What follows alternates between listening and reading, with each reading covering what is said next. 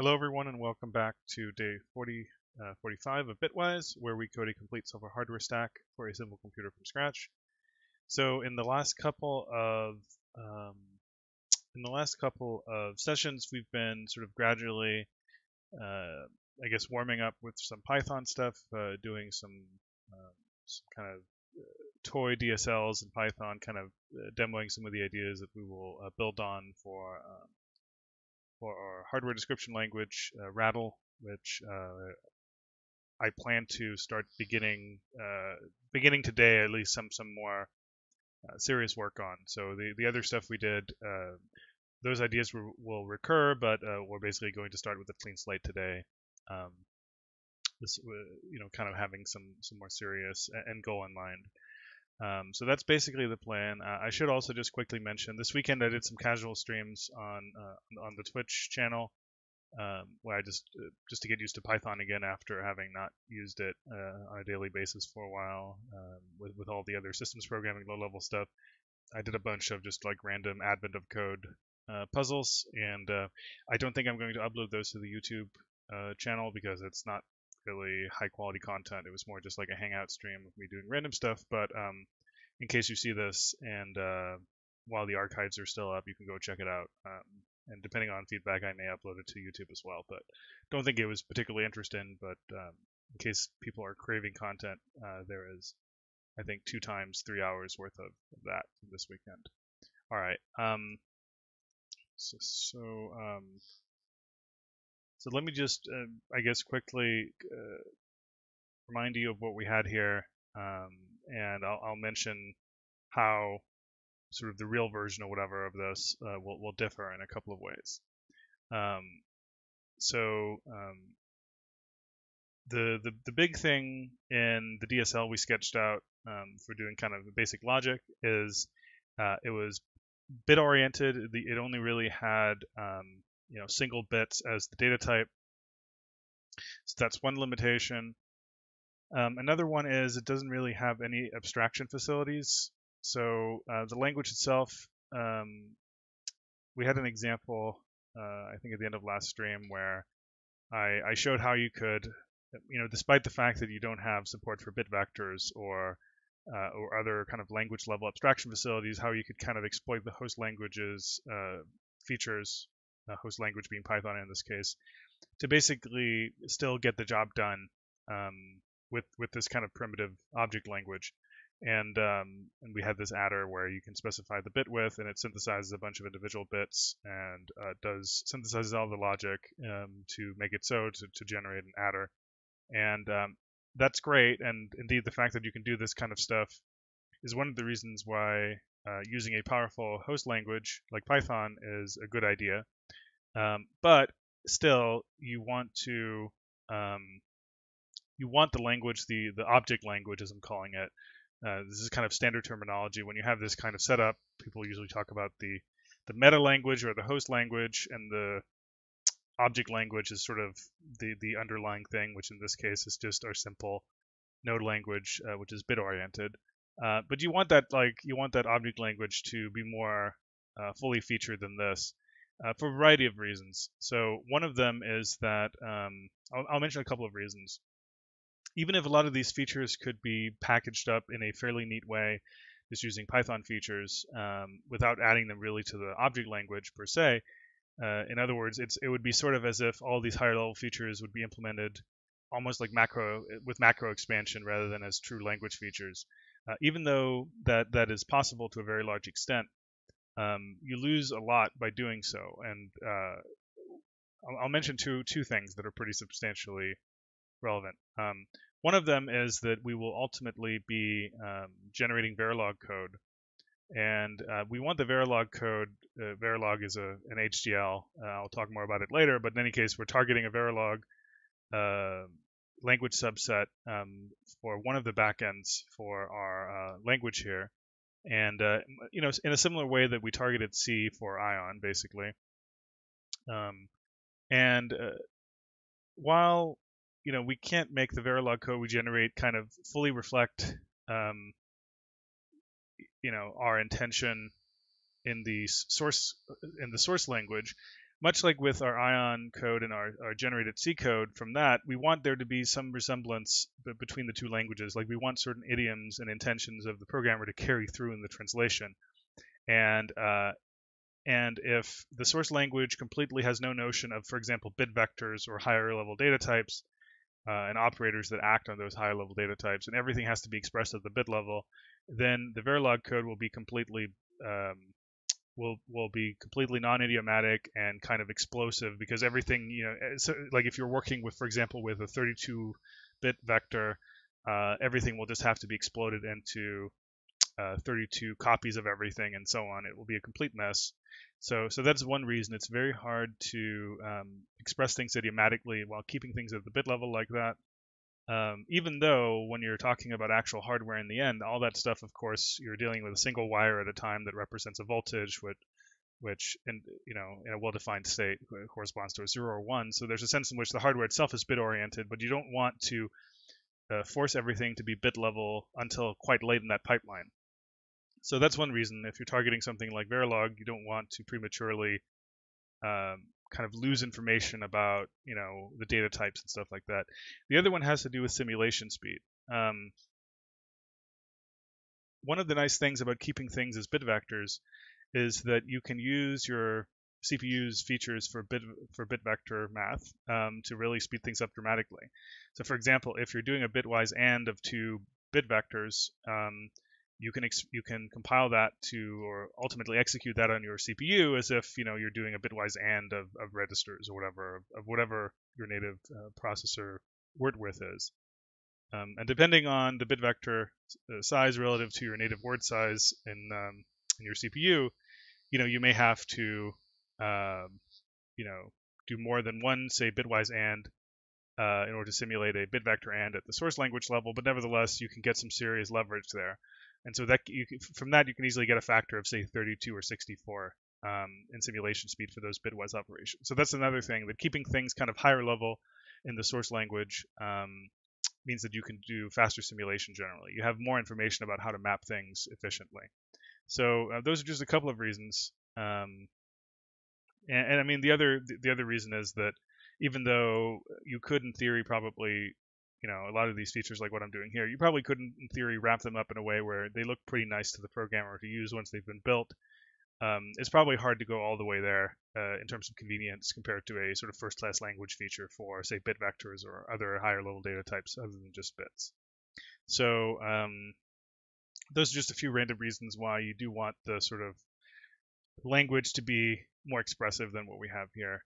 And another thing, this is not really hard coded into the language, but it's kind of implicit, is that the language we have right now is kind of expression oriented, for lack of a better word. Like it's very much about, and that's mostly a good thing. Like you take other nodes and you combine them like expressions, and that builds a new node that has things hooked up in a certain way to compute an output and so on, and you can do that recursively with nesting sub expressions and whatnot, and that's great and all, but sometimes you want to be able to do things a little bit differently, where especially once you end up having more complex circuits and you need to have feedback loops and stuff like that, it's convenient if you still want to allow this expression oriented style of just kind of combining results to produce new results.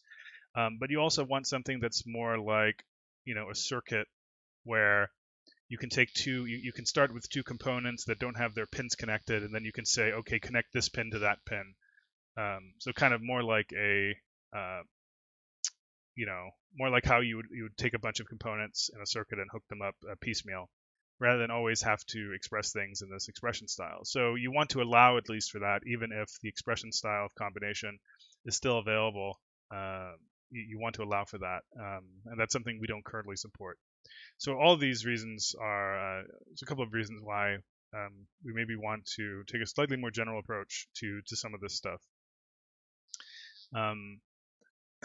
Another big thing in terms of a sort of a missing language feature we want to put in as a first-class feature is what in Verilog is called a module, and I guess in VHDL it's called, what do they call it, architecture and entity or something like that, which is basically an interface and an implementation. in their terminology. It's a little bit weird terminology in VHDL for all kinds of things, but basically it's the idea of having a reusable template, much like a class and an instance. So you can describe, for example, an adder as a sort of an archetype and a template, and then it can be instantiated, in different instances, and each of those instances have the same basic structure, but they have different connectivity to other nodes. So that's kind of what we're doing here, where the function itself on demands makes essentially an instance of something, but we want to have this as more as a first class feature. You'll still be able to do things like this, but you want to have some notion of a module or a component where you can define the template, as it were, once and for all, and say these are the inputs and these are the outputs, and here's the logic that relates the inputs to the outputs, and sort of be able then to instantiate it differently. And again, one reason you want to do that, it's not just that it's a useful feature, it's also that if you look at something like Verilog, that's how, in a VHDL, that's how they structure things. And so being able to target that mostly one-to-one means you can generate more idiomatic Verilog code on the back end. So anyway, those were a bunch of features that we want to support. So let's just see here. All right, let me think of where we want to start compared to last time or with the original experiment. We probably end up having something much like this in the end. Right, we probably do want, we do end up wanting some way to mix in these operator overloads. And so all that stuff is great. Yeah,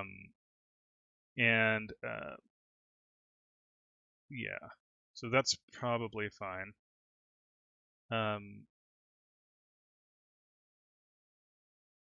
Let me think of where to start with this.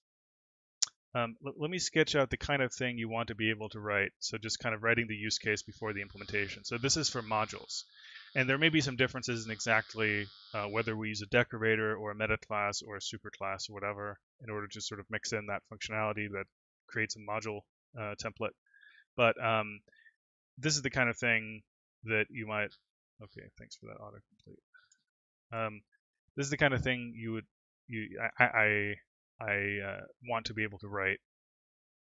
I mean, again, kind of a simple example, but suppose you wanted to write a module instance, and I don't know, say this is a byte adder. So it has two inputs, and you want to be able to say something like this. Maybe I'll write them just like this. And then, maybe you write it like that, or you just write it like that. Maybe this is left and right, and this is out. Yeah, it's called in1, in2. And so, forgetting about this for a moment, what this says is there is the first input is a bit vector of width 8, as is the second input. Then there is a single output, which is a bit vector of width 8 as well. And for now, of course, we haven't really specified how anything is connected. And so, so far this is really just an interface. But then you can write code here to define the output, and you could do this in a variety of ways. But if you suppose we wanted to do something roughly like the adder we had before, you might do something like this.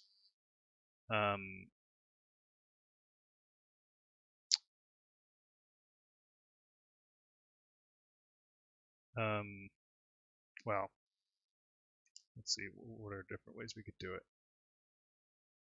I mean, you certainly could do a lot of what we did there.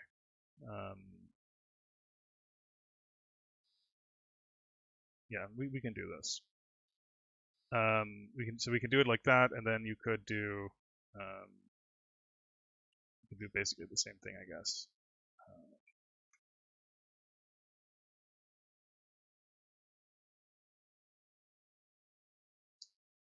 What was it? Full adder N1 into C, and that's more or less it. And the interpretation of this is, as I said, here are the inputs and outputs, and these are the types of those. Here, this just represents it's not really a local variable, but it kind of is. It's a variable that exists in the scope of this class definition. And keep in mind, these are not like instance variables. When you in Python, when you have stuff here, normally you can do things like this, but here we're basically just defining them as class level variables, and that's basically it. And the way this will work, incidentally, is this will execute as a body with a local scope, and these will be added to that scope. And then the class is constructed based on that dictionary that defines all these different variables. And then the class is created, and we want to somehow intercede either prior to construction or after construction in order to reinterpret all of those things as defining a module in our circuit language. So, but anyway, what this means is essentially, at the point where we define the output here, the output has not really been hooked up. We've just specified what it is, so we know how wide it is and so on. In order for this to be a well-formed module definition, you basically need all the outputs to be properly connected to something that drives them. I mean, you could have a convention that any undriven bits are a 0 or whatever, but in general, you would want everything to be explicitly defined. And so in this case, each of these assignments essentially drives each of the 8 bits of that output with, one of the results of the full adder. And as in the previous example from the last session, the other part of this is the carry, which is just kind of chained throughout this addition, but ultimately only sort of serves as you can think of it as temporary state or whatever throughout the addition. It doesn't ultimately get output by itself. We could have a final, C out, a single bit C out like that, but let's say we don't do that. So that would be the kind of thing you can do. And then suppose I wanted to do suppose you wanted to then kind of use this module in defining another module. Suppose you wanted to do a word adder, or maybe you'll do a half word adder. Let me just call it 8. So let's a little more. And so suppose now you have a 16-bit adder, and you wanted to define it in terms of this thing here as a primitive piece, because this is where the whole notion of reuse comes in, and we can define this as a template, and we can instantiate it as many times as we want in different contexts with different kinds of connectivity. And so you would do something like this, and you can use either positional, just like with Python itself, you can use either positional arguments or named arguments, and that's basically fine. Like you can use whatever makes sense. For some of these things that have only a few inputs, you might use them positionally without too much chance of confusion. But definitely when it gets more, when you have more inputs and stuff, and it's unclear what order they occur in, maybe you want to use named arguments. So let's just use named arguments to make it very explicit and to showcase that. So you would be able to do this, and you would say the in1 of this adder 8. So these are the lower 8 bits of you want to add. We will take we will use bit slicing. So again, this is a feature we will want to have explicitly in our language, where we can, we have bit vectors, and you can do bit slicing like they are, containers basically. And so we want to be able to do this, and we want to say, these are where the inputs are, and to drive the output, we will specify that again. We want to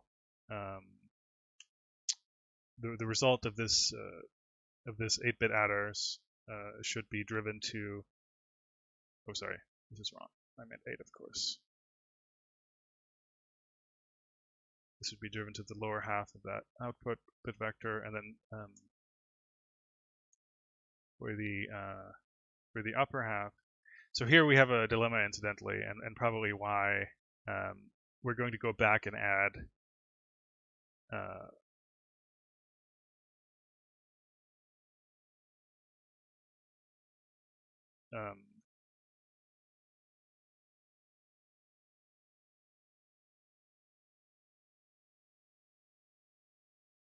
yeah, let's do it like that. So, so I said I wasn't going to do this, but yeah, I just realized we actually need it when we're building these bigger adders from smaller adders. So we're going to have a carry in, so that's a single bit input, and then there's going to be a carry out in addition to the main out. And so the initial carry is initialized from this, and that gets changed throughout. And then when we're done, we create an output, and we create it from the final carry of that 8-bit carry sequence.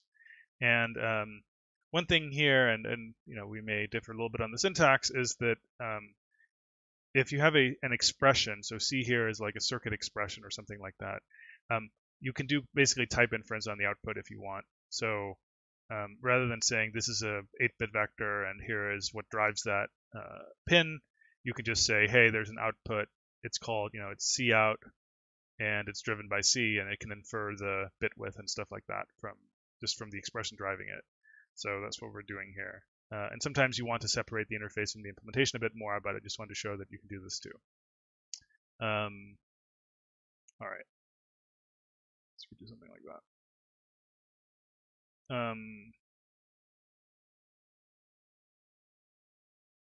All right. And so yeah, and then in order to do this here, we're going to have the same sort of deal. And here I'm going to do it like that, to specify it up here. I think that's going to be more convenient. And so in this case, the carry in of the low part comes out there. So yeah, this may be a good example of how doing everything in a data flow expression-oriented style is not always sufficient. So here, what I'm going to do is I'm going to hook up the C in and the out, but I'm not going to hook up the C out directly. I'm not going to write C out whatever here at this level. Instead, I'm going to do it here. So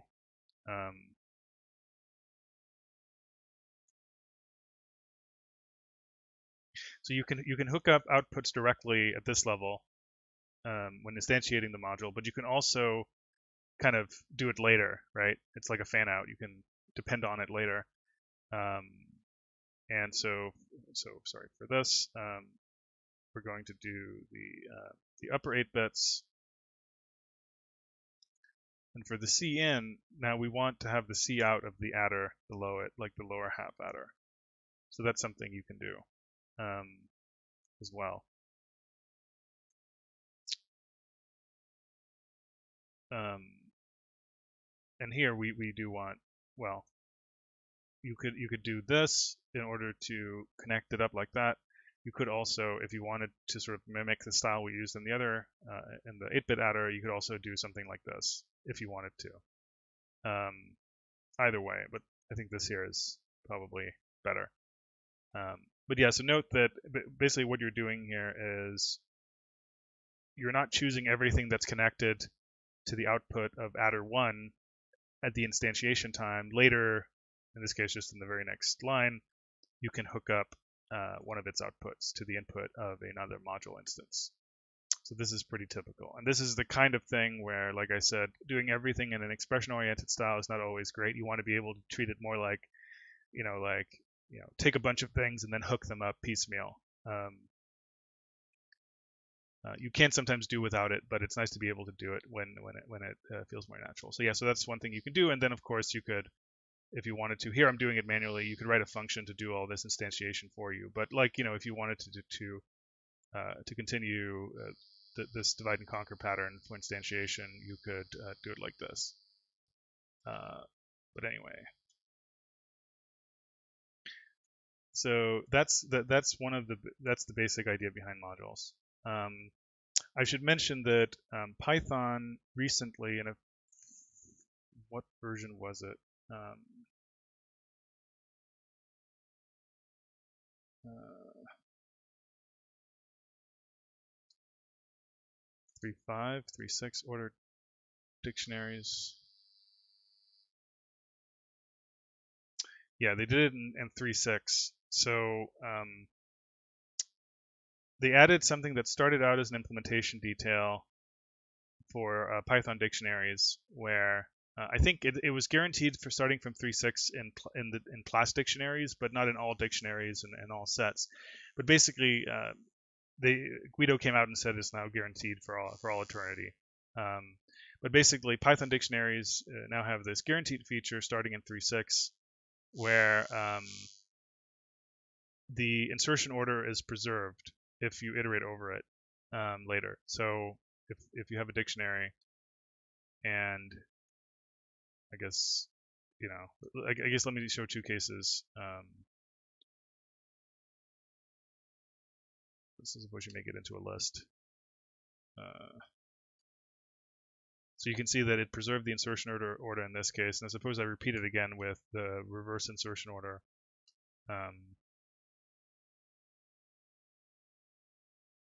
It preserves the insertion order. So you can see it's not related to the key or anything like that. This is a very useful feature. It's not something in general that you get for hash tables. Keep in mind all this stuff is backed by hash tables under the hood. But because of the hash table representation they use, it actually preserves insertion order. And one really nice feature about that is, in particular in class dictionaries like these, the order that you're initializing these fields is actually preserved when you traverse the class dictionary later, say when the class is constructed. And so it's very convenient because, like, if you want to preserve, like when you're translating this to Verilog or some other target language, if you want to preserve the original order, you can do that because you get that for free, basically. And so this is a new feature in 3.6.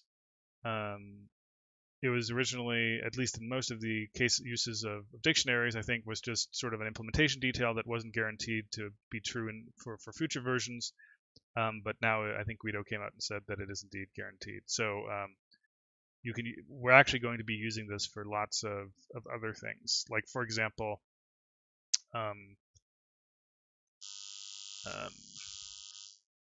what's an example of syntactic sugar? Suppose we want to have some kind of case. I'm just going to show this. Suppose you want to have some kind of case expression. I don't know. You can actually do. I mean, you can do stuff like this. I don't know. I mean, in this case, it doesn't really matter much because there's no side effects or there's no priority between the different cases. But the point is, if you have a dictionary like this now, you want to use it for some syntactic sugar, like some kind of whatever that you want to do, then you can actually rely on the dictionaries. The order in which it's written as a literal is going to be the order it's found in when you iterate over it later. And so it lets you use it for lots of stuff. The same is also true for sets, by the way. So if you have a set constructor like this, you actually know that when you iterate over it now in 3.6 and later, the order is going to be respected. And so you can use a lot of the stuff for syntactic sugar if you want to, and we're going to be doing that in a few cases. All right. Anyway, so this is the sort of thing we want to support. So let's see, where do we want to start? Where do we want to start? All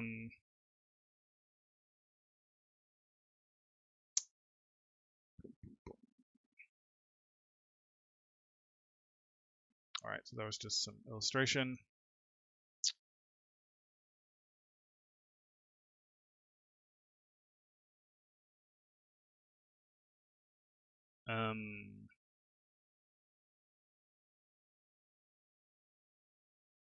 Sorry, let me just think about what the right place to start is.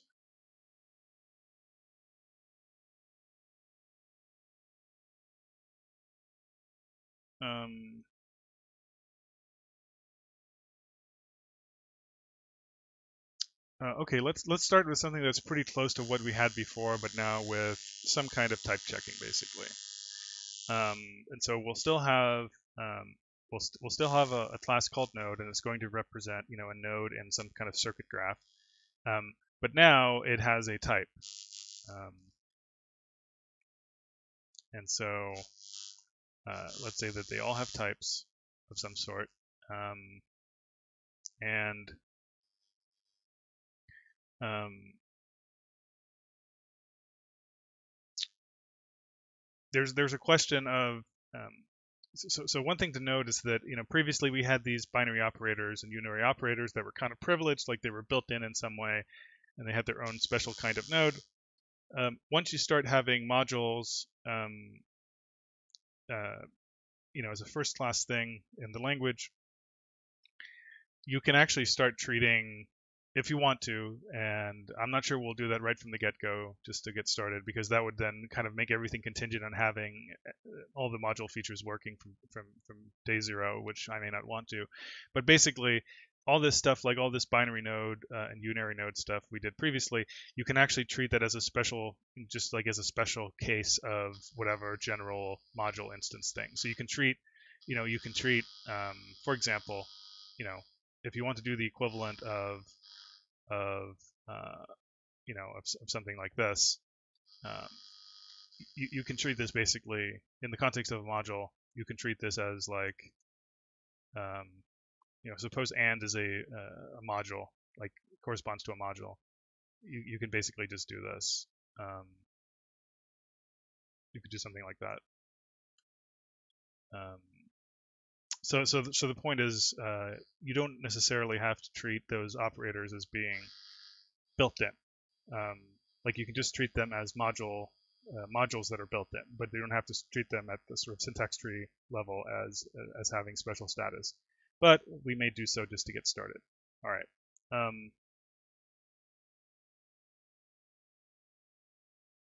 So let's see here. So yeah, maybe we'll start as before with this stuff.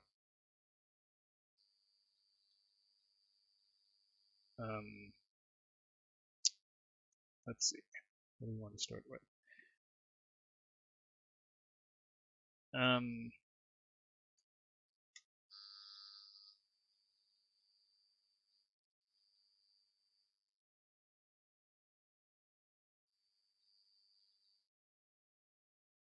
So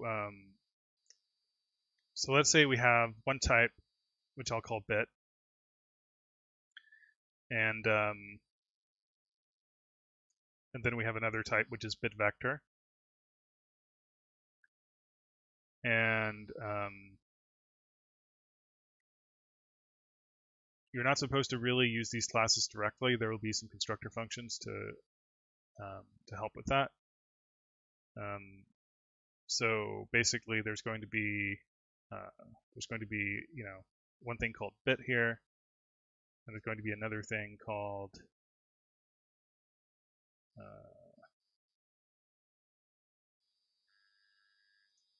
maybe that should be like a constructor function of some sort.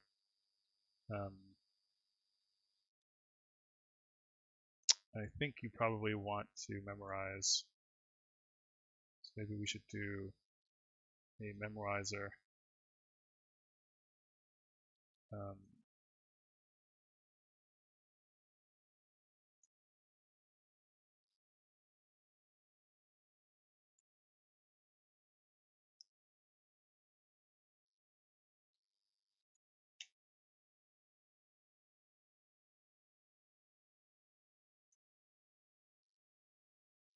um,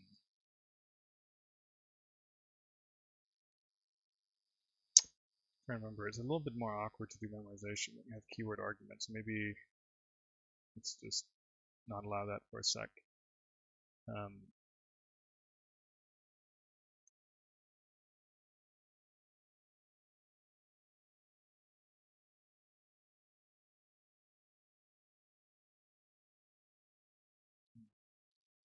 Something like that.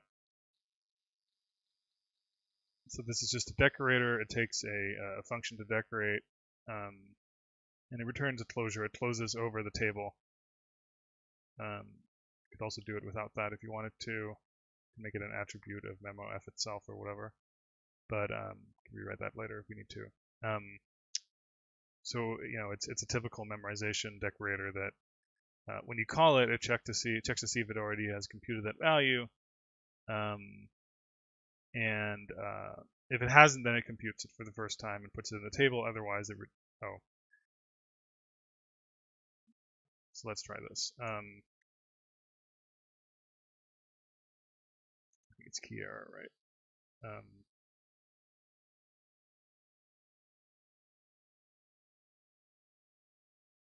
I think something like this works. And then you will memorize this. And I think this basically returns a bit vector of that length. Something like that. This thing here, really all we care about is having a unique thing we can compare on. But the reason I'm going to intern this is much like if you recall back in the type system and the ion compiler, it's nice to be able to check for type equivalence by just doing pointer equality. So by doing, as long as we construct everything, all bit vectors through this constructor, basically, I guess I can show you already. Let's see here.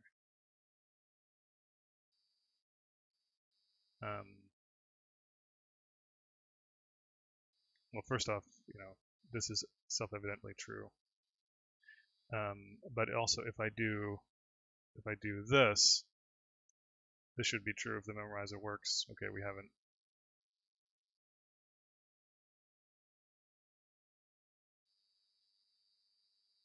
So this is true. However, if I were to directly call, to call this twice, that would be false because each of them is a unique instance. So the purpose of this kind of front end is to kind of uniquify different instances of those types.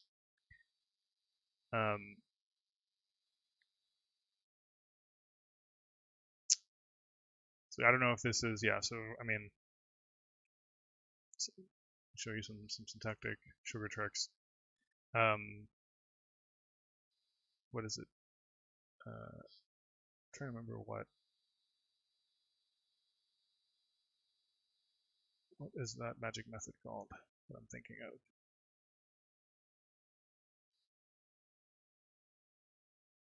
Get item, sorry, that's what it's called.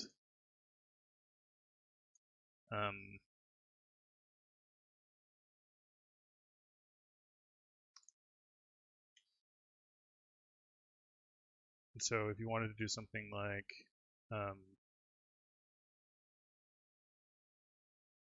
you could do this, which then means you can do, like, for example,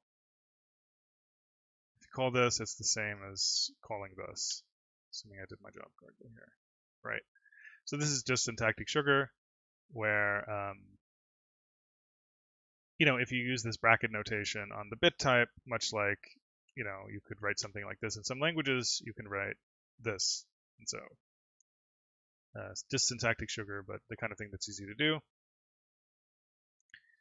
And this will also be memorized because even though the method itself is not memorized, it calls a function that is memorized. So that's why this thing comes out true when we use is for pointer equality. All right. So those are the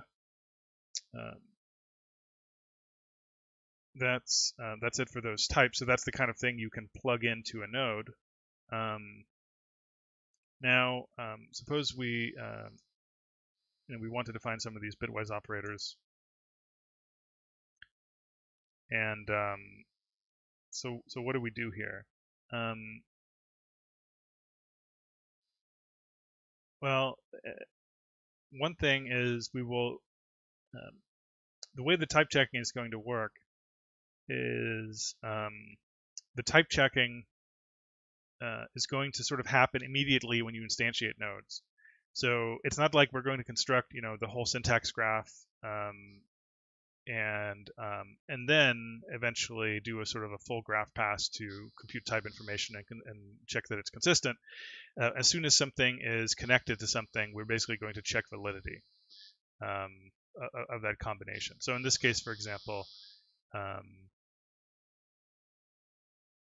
you could do like if self type is not equal to self other, raise type error.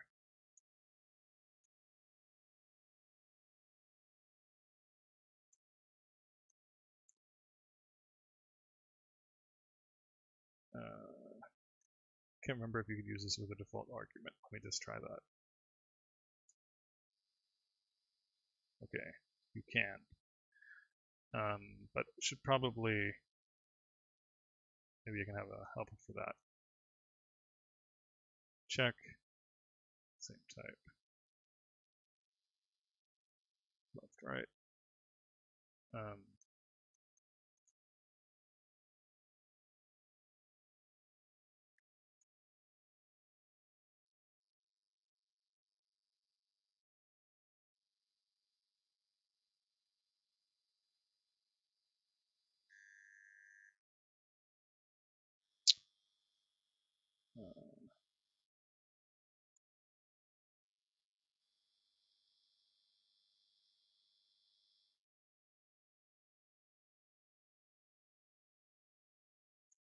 Let's not do an error for now. Let's just, at least we have it in one space so we can add it later. I don't know what the right thing to say there is. So check.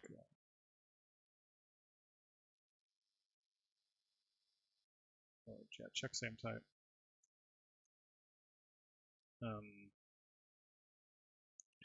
Then you construct a new node, and for now I'm just going to use the same thing as before, basically. And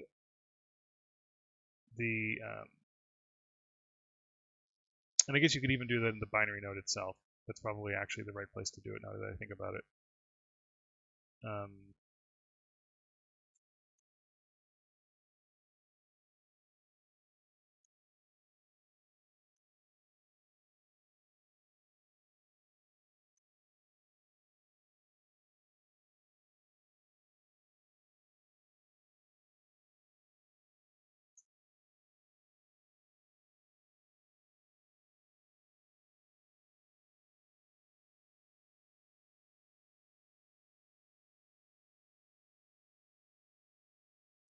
And then we can call the superclass to initialize the type, and we're just going to use the left type because we've verified that the left and right types are the same. And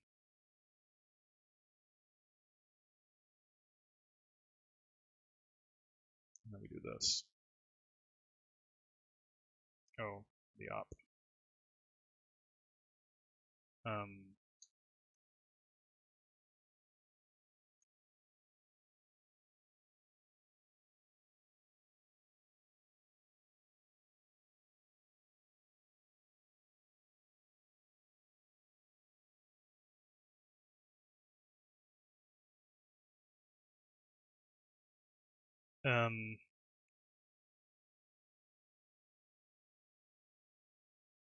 Maybe you can do this.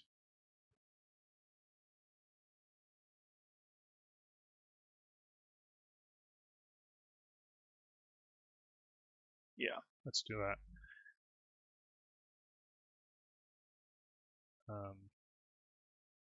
Of course, we could do that for all the other operators, but let's just take the minimum for now. We want something similar to the as node thing we had before. And so if we already have an instance of node, then we just return that.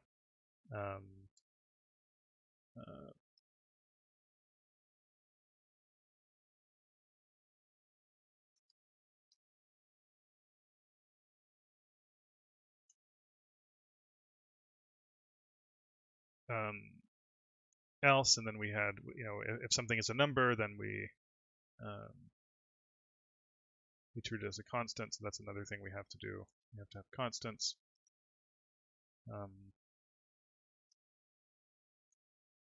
And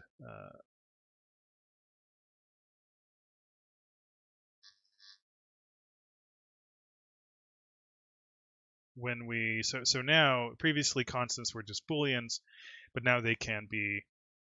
I guess there's a question of a constant bit versus a constant bit vector. For now, let's just keep them as the same kind of node. So we do something like this.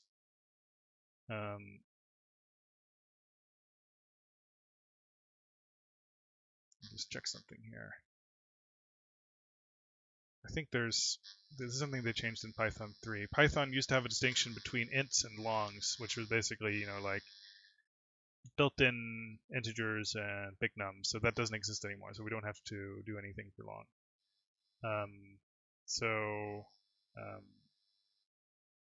Maybe I'll do it like this. I'll say,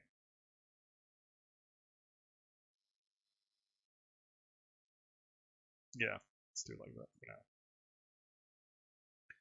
So even if it's a bool, we convert it to an int at this point.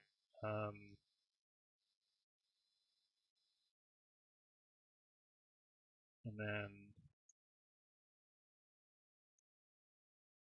if we have an int, oh yeah. So here's the other thing.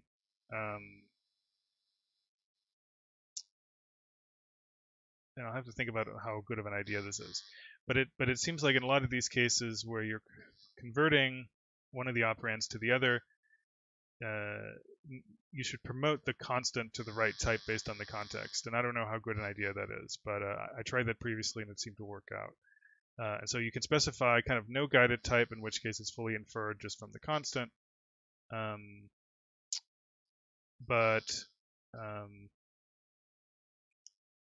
And by the way, I think Python has, what is it? It has this thing which might be useful in that context. If you have absolutely no notion of what the context expects from a constant and how wide to treat it, you can just compute the bit length like that, which I guess just does a log2 ceiling of log2 or something like that under the hood.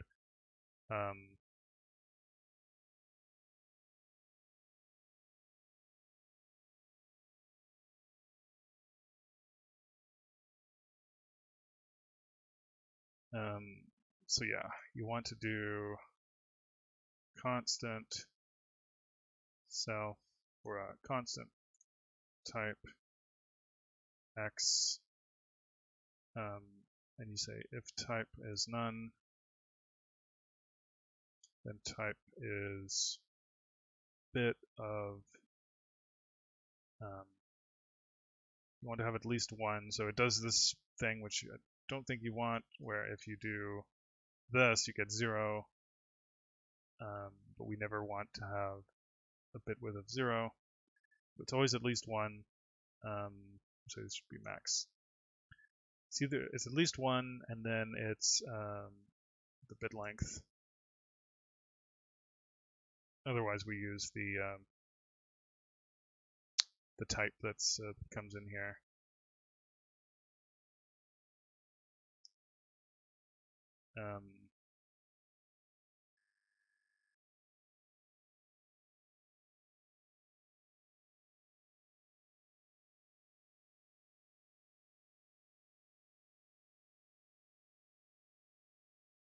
All right.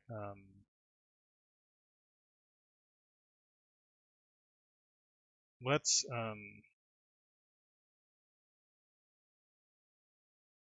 guess you can call this cast or something like that. Let's define a method on types that is called cast, where it takes a value, and this will be a constant value, and conforms it to that type. And so this is what it will be in this case for a single bit. We did something like that previously, but I'm not going to cast it to bool. It's always going to be an int. So it's going to be a 1-bit int.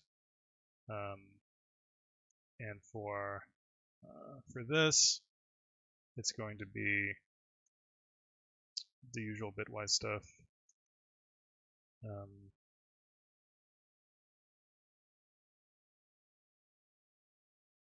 Yeah, okay. The precedence is off.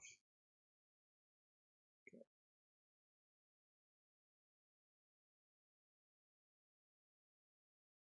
So, if you take, for example, I don't know, 300, and you AND it with this, you get something between 0 and 255 inclusive that's modulo 256, basically. So that's really all that does.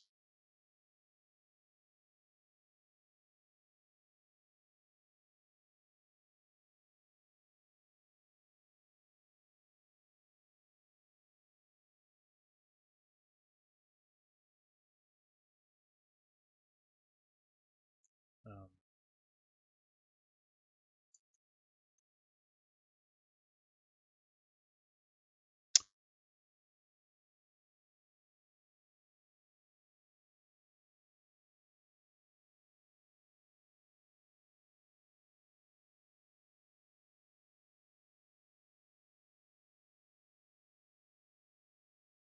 we do the same thing here.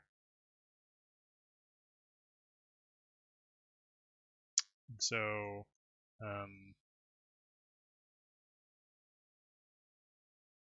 let's just do some functions that we can print it easily.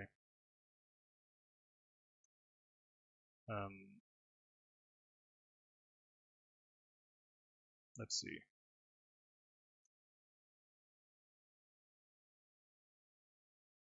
So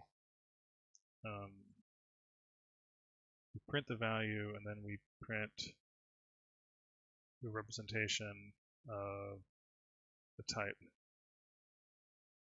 with a colon here. I guess we could also use something more like Python constructor notation, which I think is probably more in the spirit of that. Self-type, self-value.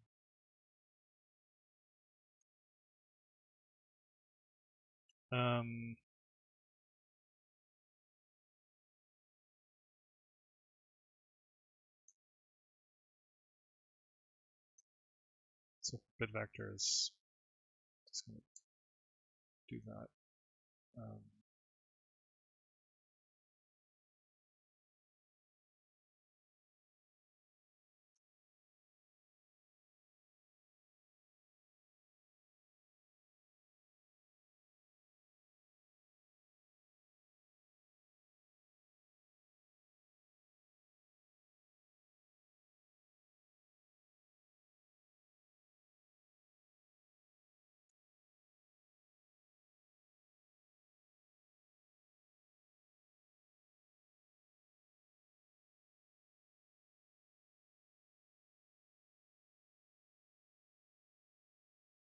Okay.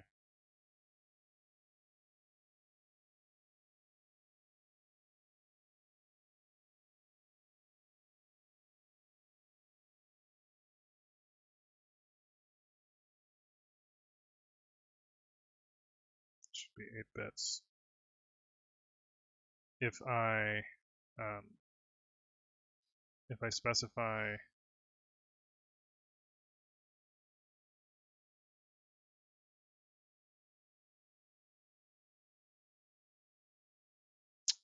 what is it? If I specify like 16 here, that should be used instead of the inferred type, right?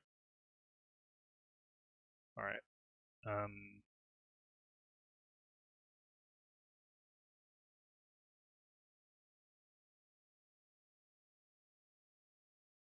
Okay, binary nodes.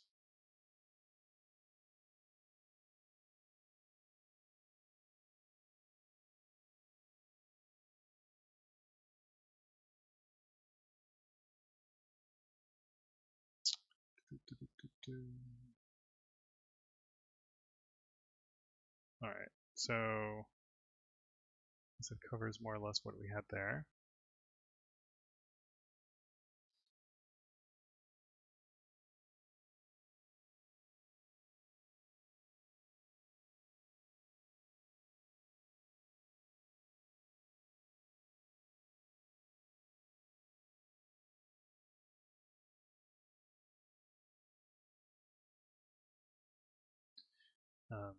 Let's just fill in at least the reverse one. So in this case, we want to do it like the reverse order. Okay.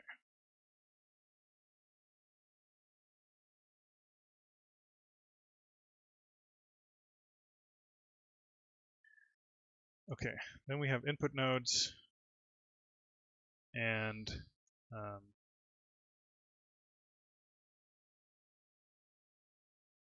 input nodes have names.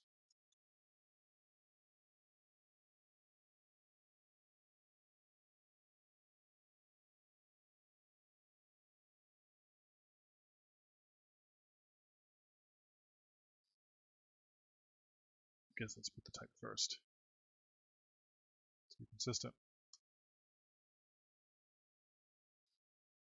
And they have names.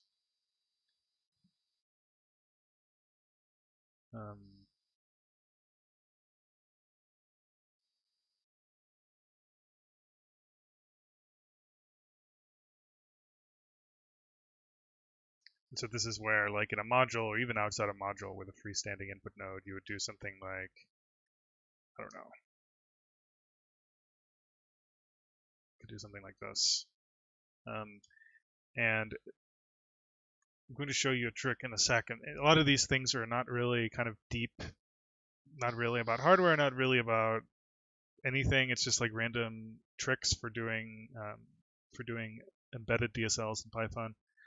But and actually, this trick I learned from MyGen, which is another Python HDL. I don't think we technically need it here because most cases our inputs will occur in a class dictionary context where we can just fill it in that way. But yes, maybe I'll show that first, and then I'll show the low-level trick after. But basically, in a case like this, it's very annoying to have to specify the name at construction time, right? Because it's kind of duplicating what's already on the left-hand side. But there's no, I mean, you don't know what thing you're assigned to when you're constructing an object. Like at the time when the object is constructed, the assignment hasn't even taken place. But there are cases where you can infer it and let you just write this, and it fills in the name correctly as left, as the string left. So that's the kind of thing we want to be able to do.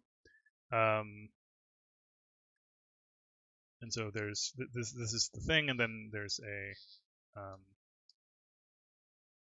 so that's why I'll let this be none, because in many cases we want it to be inferred from the context. And so in this case, we create an input node, and it just has these things as types. It's just a simple constructor function for now. And all right, maybe that's it.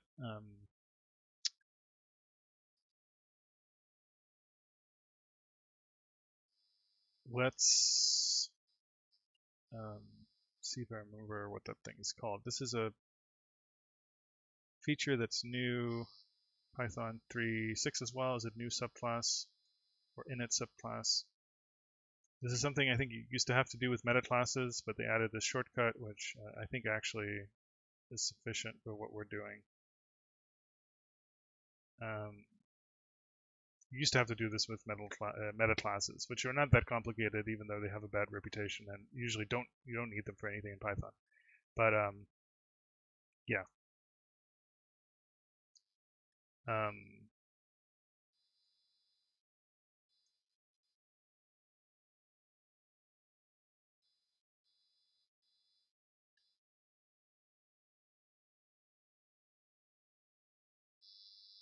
Don't know if I actually need to call that since there's no superclass in this case to worry about. But the idea now is, suppose you do something like this. Let me just print out the keyword argument so I can show you what happens. So in this case, the idea is when this class is constructed.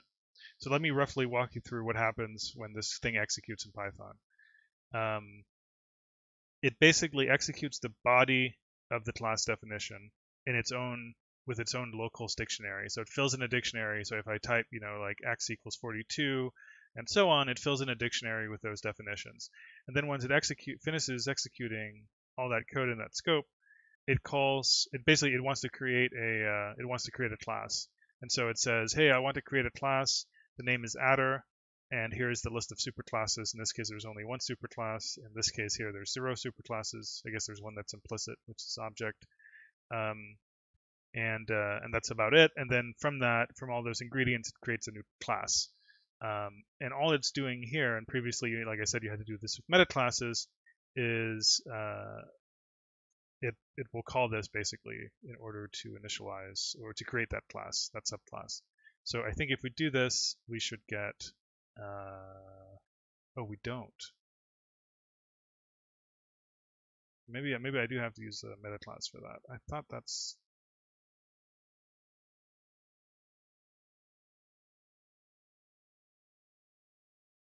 Let me go and read this. I mean, we can just use a meta class as well, or a decorator that reconstructs a class from the contents. That's fine by me as well. Oh, okay. It's this sort of thing. I guess let me show it with meta classes. It's probably the easiest way to do it. Not that it's necessarily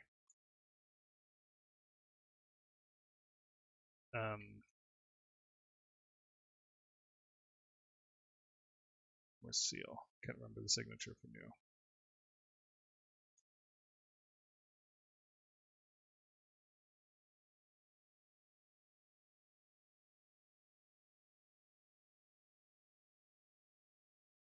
Okay, you don't have to declare it.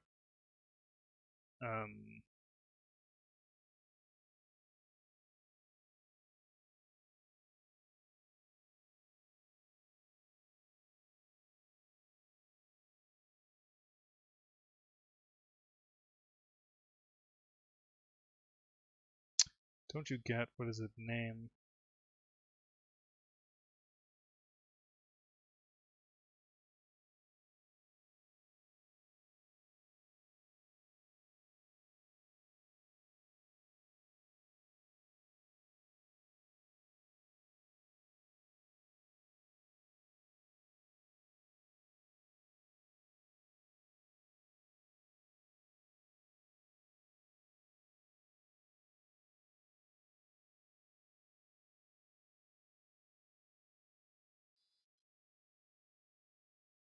Oh, right, yeah, name. Class. Name bases. Namespace. Keyword arcs.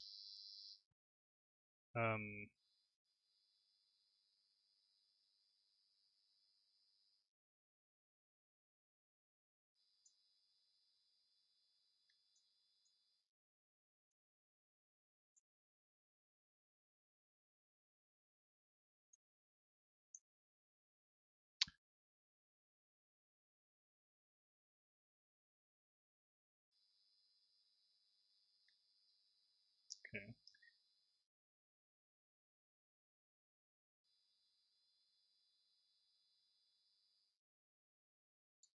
The namespace is just the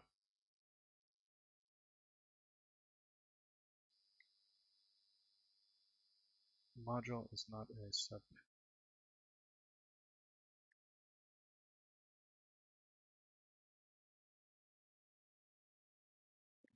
This.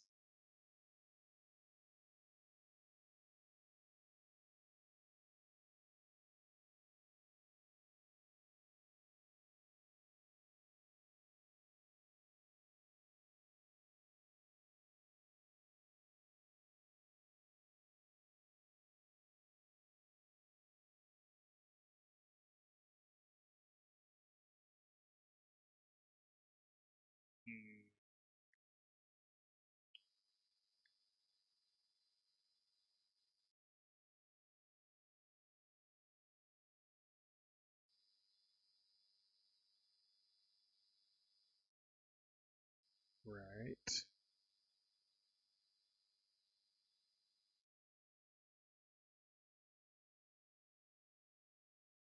Okay, let's do it the other way. Not that I think this won't work.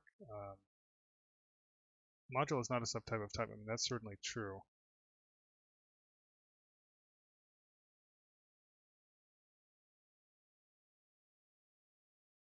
Oh, because it's a meta class, I guess it has to inherit from type. Okay, there we go. Makes sense. But anyway, yeah, so one thing you could do is you can iterate over this. And for example, if you have like, I don't know, if you have something like this,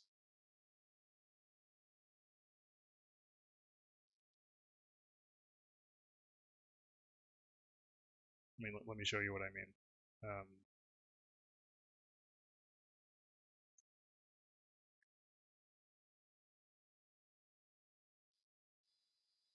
Not that you'd necessarily want to do this, of course, but if this is input node and value name is none, then you can say value.name equals name.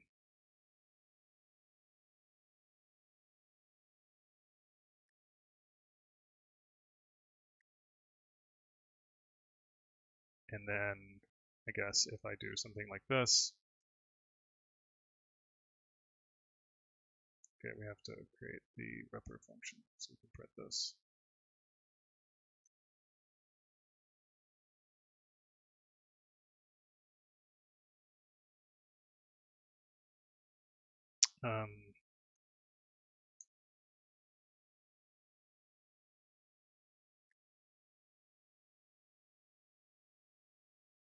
Can use that same notation.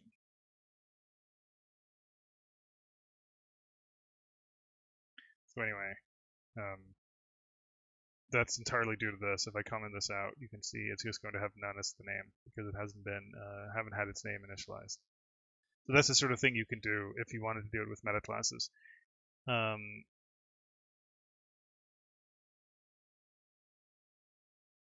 The other thing you can do, which is basically what I did in a previous incarnation of this, was to use a decorator instead, where you have an initial class that basically just serves as purely as a namespace for the initial construction, and then it actually creates a new class by looking at those class variables. So let me show you that instead.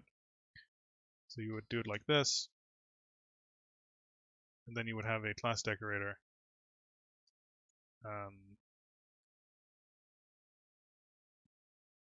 And I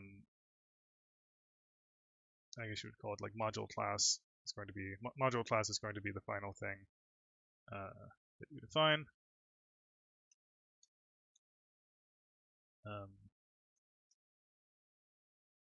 I guess you could also call type new directly if you wanted.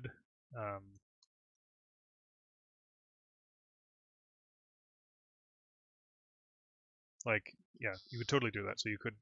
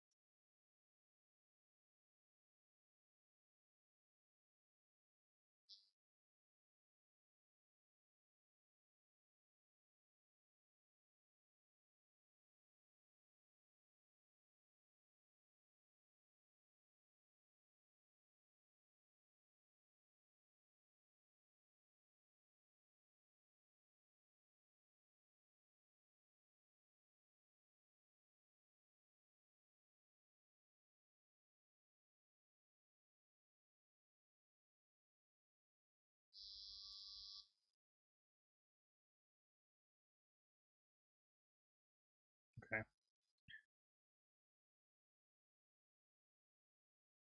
So yeah, that's another way to do it. And that's what I did originally. But I thought I would mention the other possibility, which has some advantages, but I think this looks cleaner.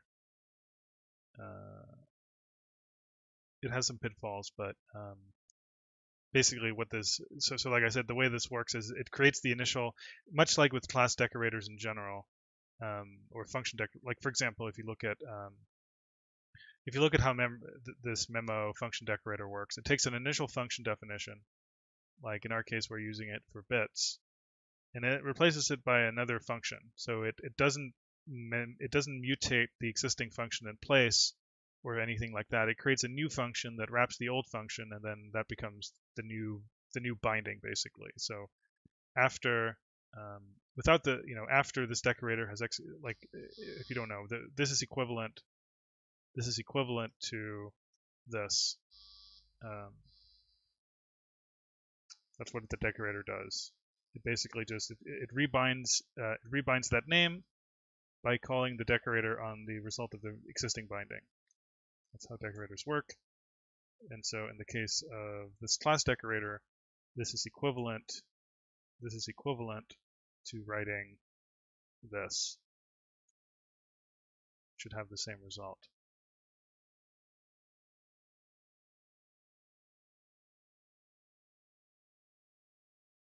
All right.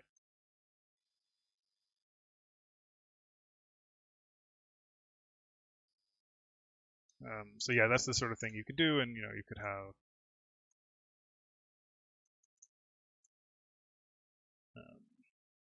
more than one, of course. And you can see they both fill in the names. So that is number one. And actually, I just remembered one thing we want to do is all nodes have an optional name.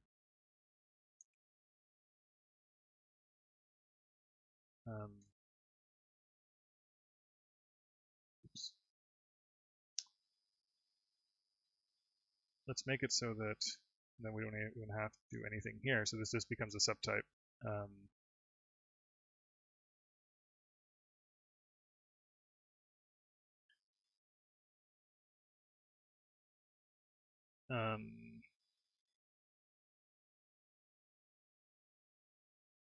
Make sure it still executes. So one reason for that is you want to be able to do stuff like this, where suppose I have some temporary result here, like I don't know, something like this. I actually want this to execute on everything. So basically, if any time you see a node, a name bound to a node, and that node doesn't already have a name, then it gets a name from that association. And so even in a case like this, that's a binary node.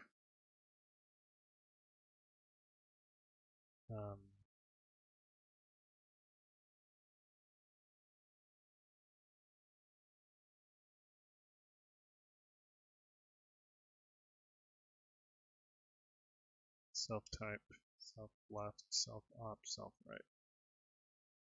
Something like this. You can see here,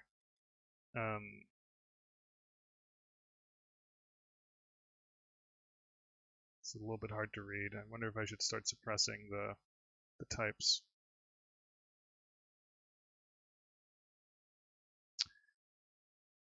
Yeah, let me start. Let me suppress the types in the representation. That's a little bit too much of a good thing.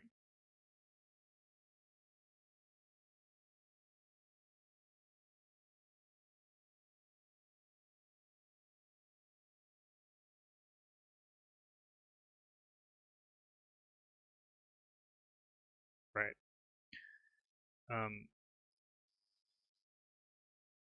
However,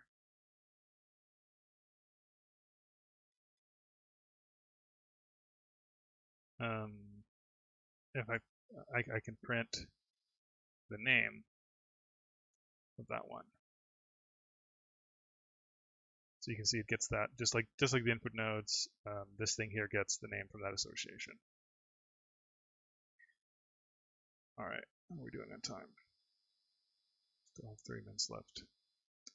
All right, so what would be a next thing? So this is just the very basic. So all we're doing here basically is we're assigning names based on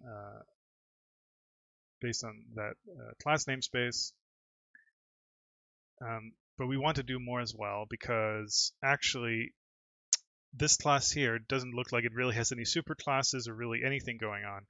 But the new class we create is actually going to be like a factory for making module instances, so that if I call adder, with some arguments, that means create an instance, create a node, basically, create a module instance node, something like that. Um,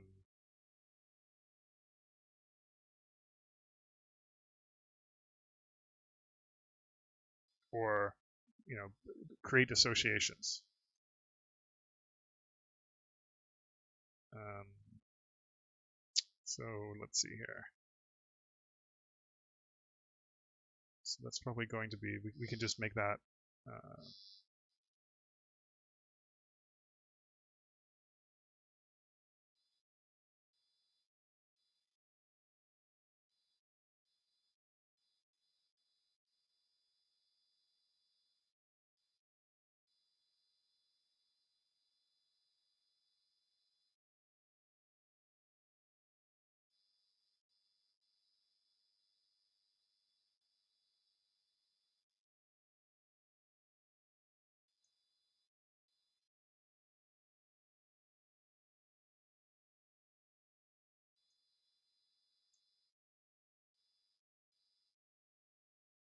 okay.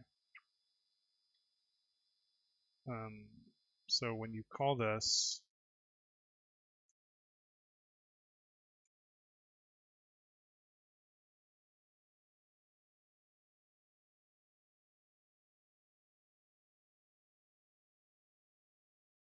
oh yeah, that's the other thing.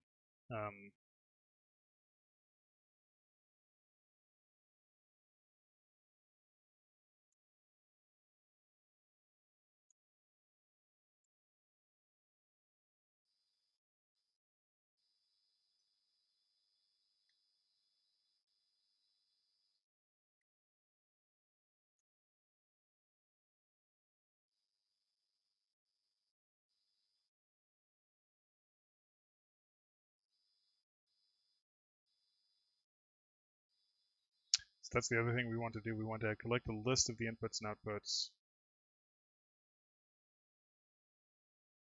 Um,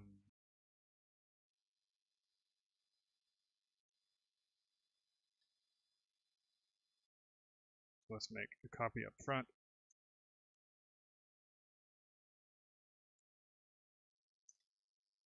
So far it should just be the same old. Right, we have defined output.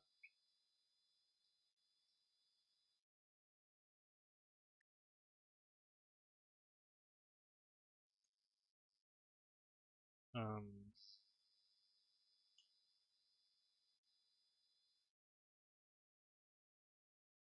just make it like this for now.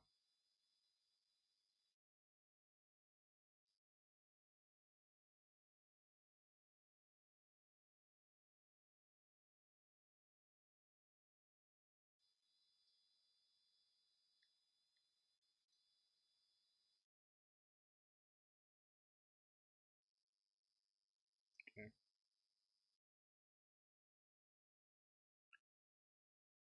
Um,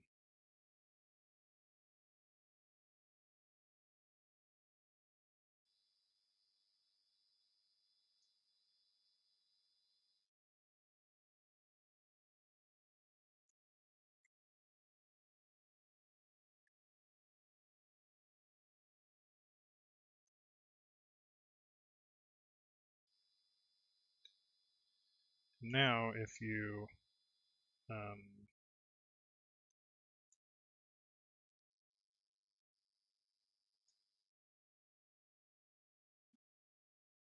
this thing has gathered a list of input and output nodes.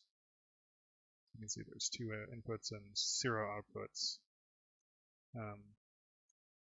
If I add this here, there should now be an output.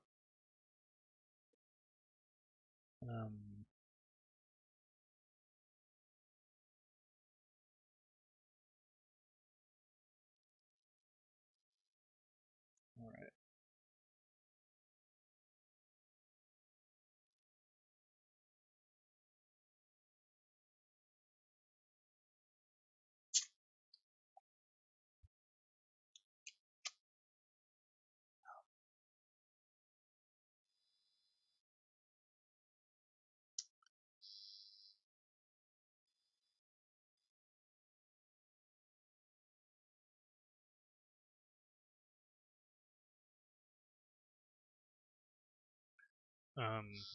Right.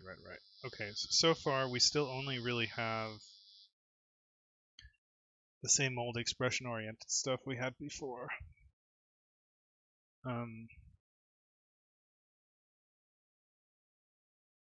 Oh, another thing I should mention is, oh right, so let me before we get to that, let's do the thing I mentioned where this thing mixes in a superclass which has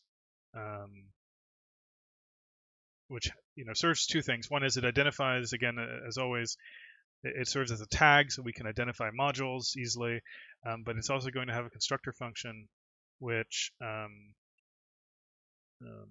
creates a module instance. So we're going to have another thing called a module instance, and it's really just going to be a module and a set of inputs and outputs that have been maybe partially hooked up. So for now, I'm not going to actually do anything with it other than just store it for validation. So for now, we're just going to do this. But the result of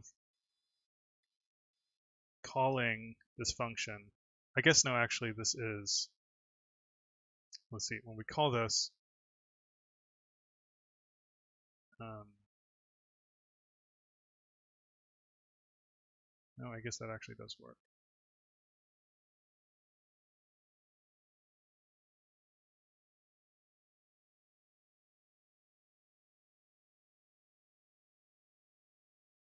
Actually, no, we don't need to separate that. We can just have that create instances of itself. So adder is a class, and instances are just normal class instances. So this thing here should basically validate, for now, let's say we don't handle positional arguments. Let's just handle keyword arguments. It's not too hard to handle both, but let's just handle name-based arguments. So let's iterate over these. At the point where this thing is called, this stuff has already been initialized.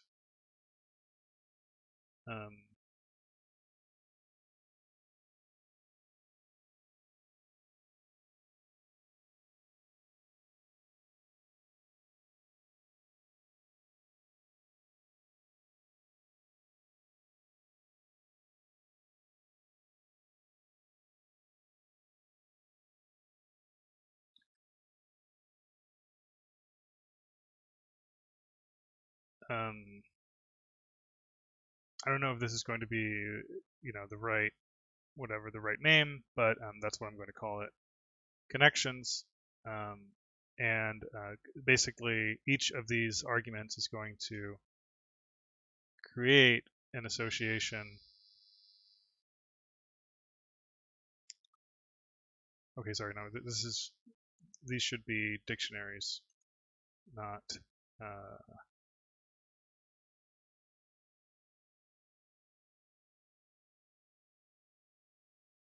This is how we do it. We associate the name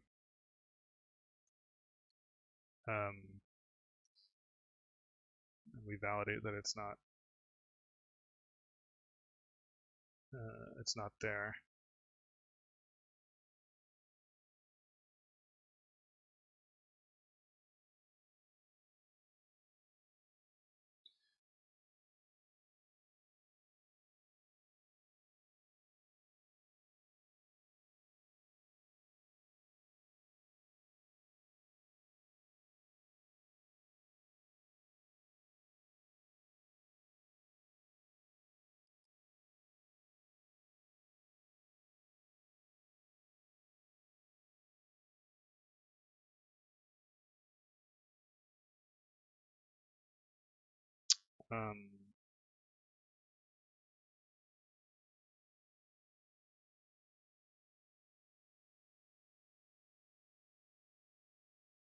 All right, and then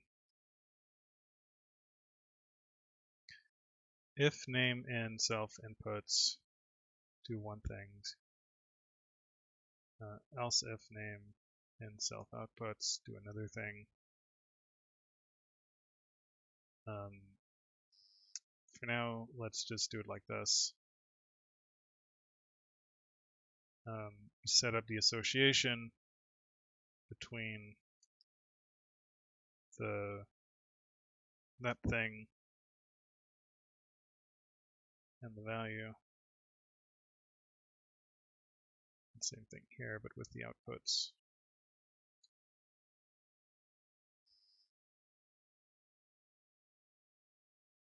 Okay.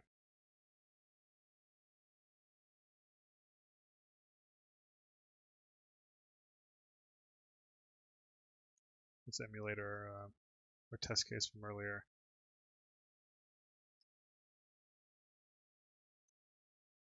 We're not going to hook anything up. We're just going to define the outputs and inputs here.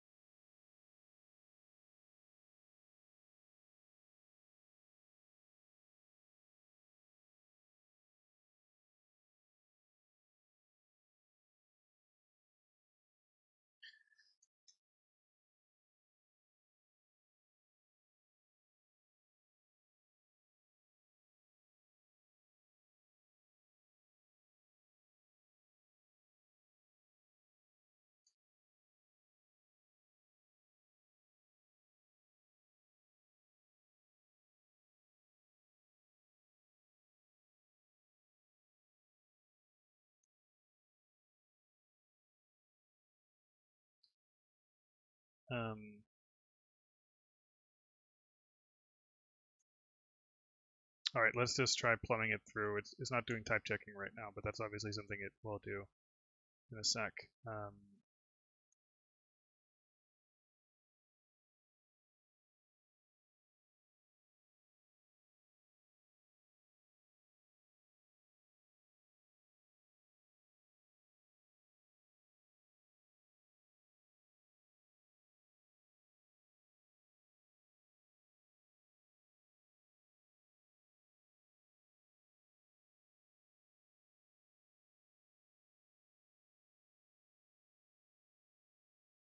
Okay, so that seemed to do something. If I now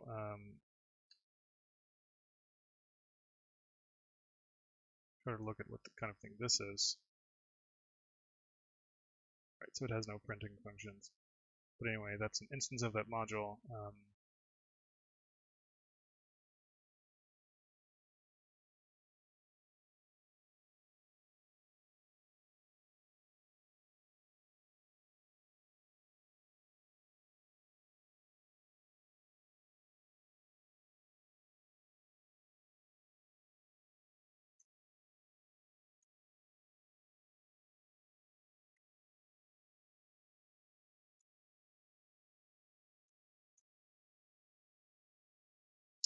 Okay,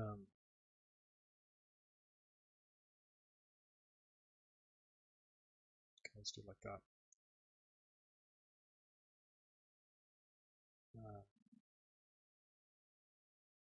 Okay, and then what is it? Check same type. Node and value. That should actually fail. Oh no, it should fail now.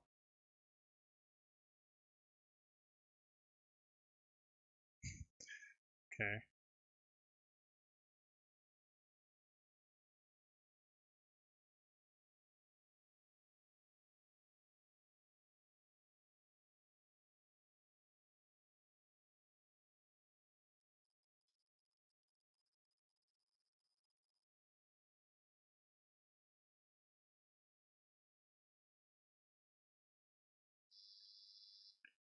Really?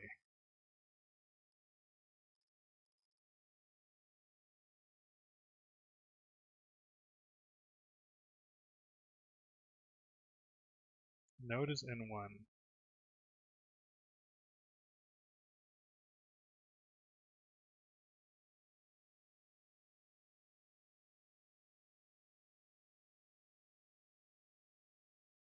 Okay, why do I assert? I should raise. Okay, that's what I was looking for. And of course that's true because we're trying to plug in a 16-bit node into an 8-bit input, so that's no bueno. I have to go to the bathroom. It'll be 1 minute, and I'll be right back. And the next thing we'll add is bit slicing in a way that changes the types accordingly so we can plug these things together. Be right back.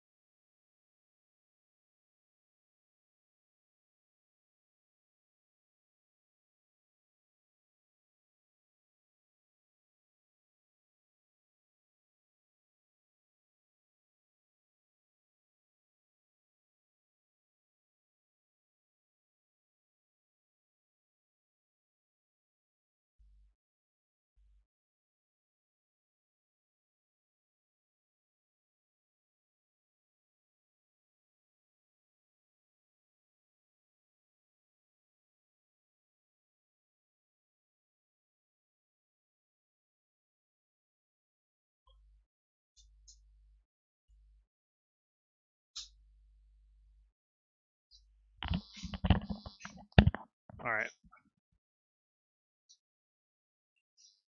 I'll go for 20 more minutes, but I want to add the bit slicing and make sure all this stuff type checks.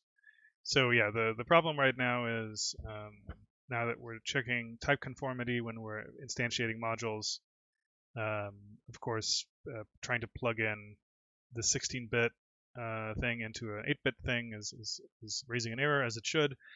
So really what we want to write is this. We want to say the lower 8 bits go there, the lower 8 bits go there, and the lower 8 bits go there.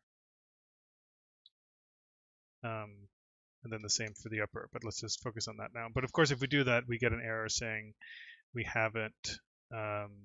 can't subscript these nodes. So we have to go back to node and add some new operators. And let's see here.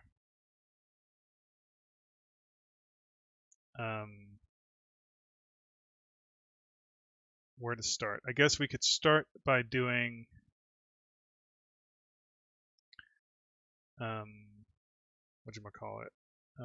get item. So get item is, I can't remember if get item is also called when you do slicing or if it's only for a single index. So let's just jog our memories.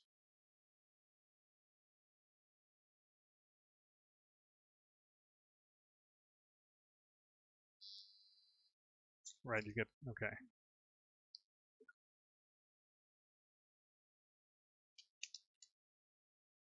So there's a couple of cases. If the index is an integer, then you get, I don't know, let's call it just index node. And so we're going to create some new node types for this. Then we get another thing.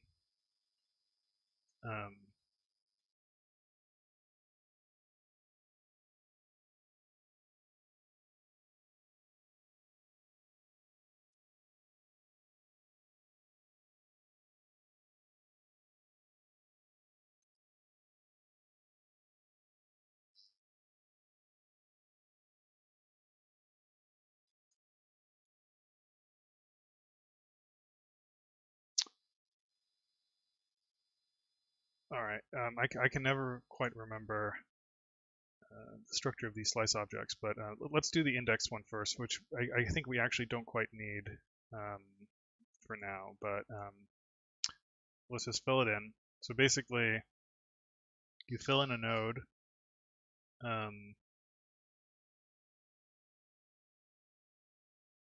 an index. I guess you don't have to specify the type because it's fully inferred from the node type.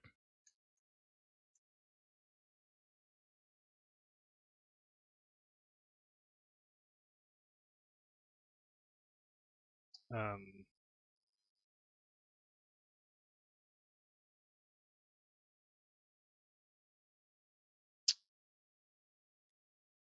um,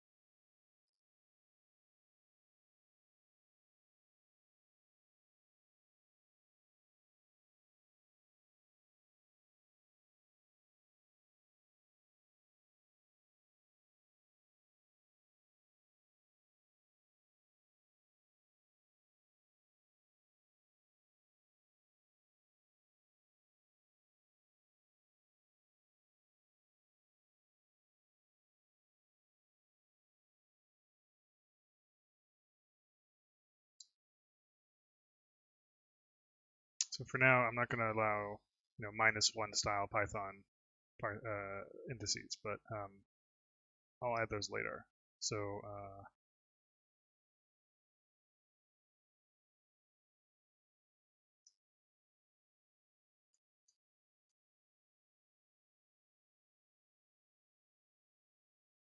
okay. And I don't know if this should be in the constructor or somewhere else. Normally, I don't like putting error checking code in the constructor, but it's easy to move around later. So let's just leave it here for now.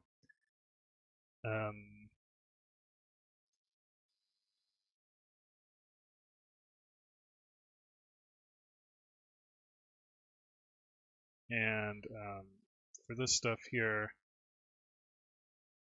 that's how it looks. Self, operand, and then index. And actually, this is not true. The type is going to be bit. So the type is always going to be bit, because if you slice a bit vector, you don't get the same thing back, you get a bit. So you get something of type bit. See if that compiles.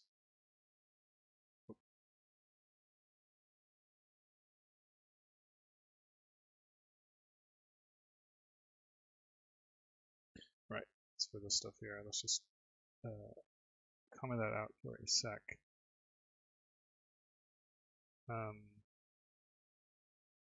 So let's try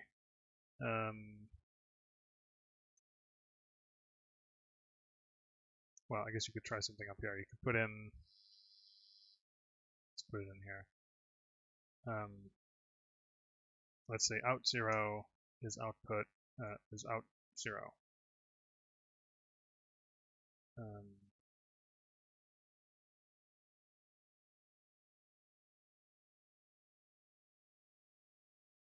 Let's do it like this.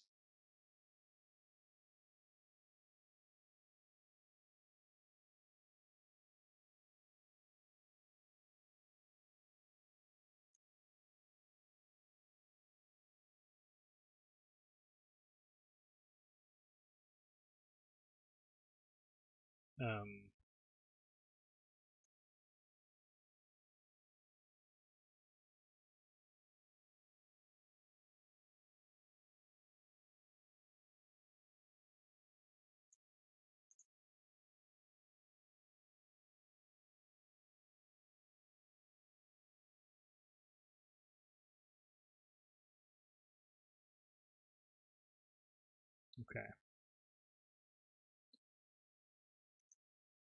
Just because I want to be able to see those internal things. In1, in2, C in, C out, and then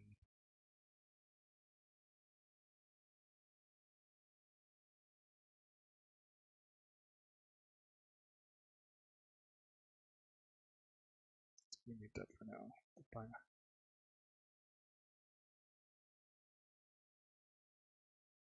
Right, so let's make sure the type checking works. So if I do -1, that should be out of bounds. If I do 9, that should be out of bounds. Actually, I guess 8 even. Okay, so that means I'm not doing the check correctly. It should be strictly less than the bounds. Right. And also, if I try to use like a string as a subscript, that should also complain. Okay. So that's it for index nodes. Let's do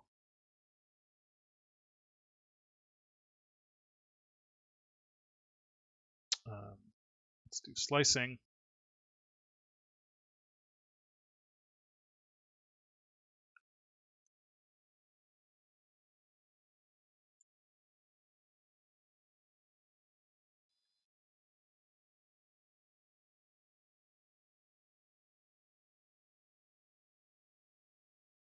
Let's see here. Let's print that to see what happens, because I can never remember exactly what the structure of that stuff is. So if you do something like, gosh, I don't know.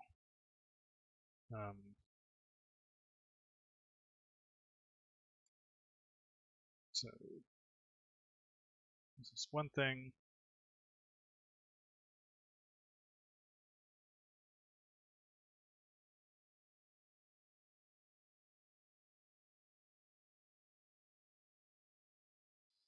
Okay, so that's 0, right? So it's start, end, and I think if you do this, it's equivalent to none, right?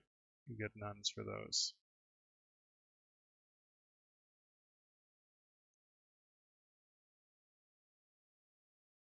Start, stop, step.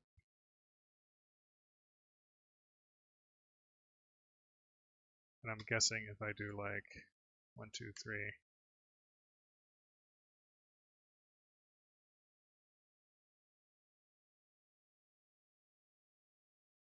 Oh, right, the construct. Yeah. Because they can fit arbitrary contexts.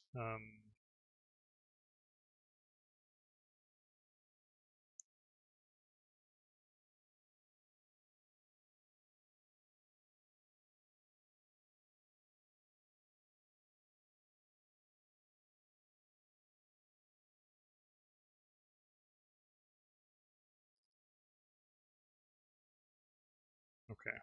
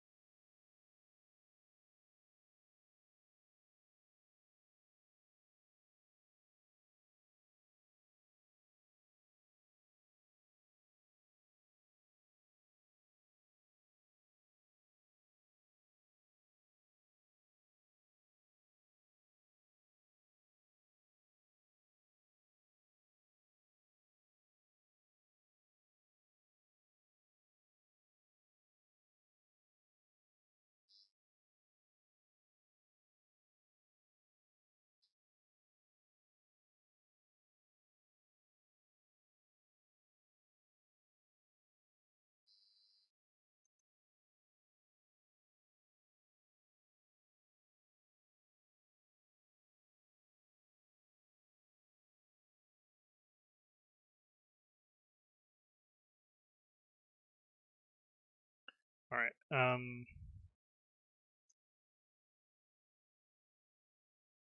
Let's see here. If stop is less than.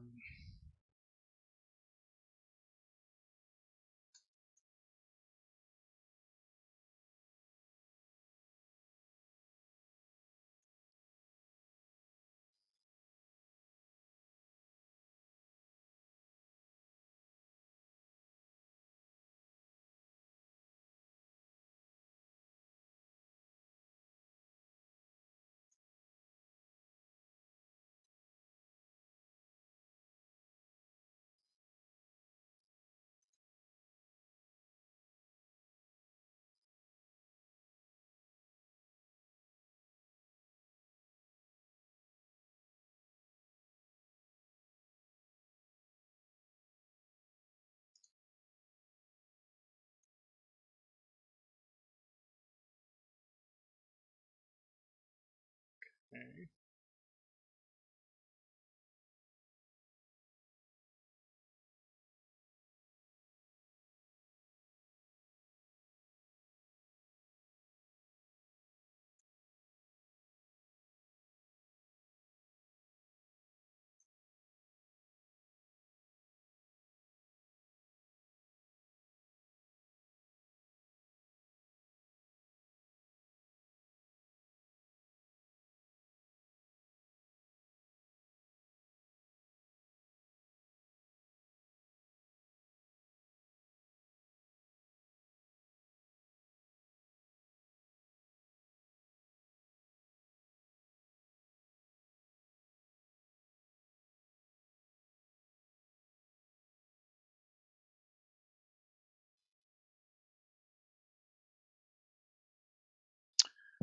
Missing one required positional argument.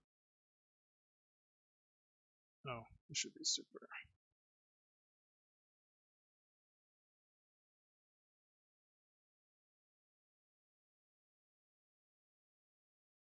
Okay.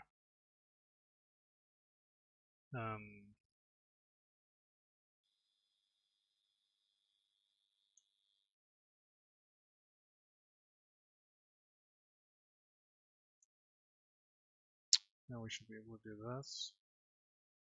But if I do this, for example, that should not work. Of course, right now the type errors are garbage. Let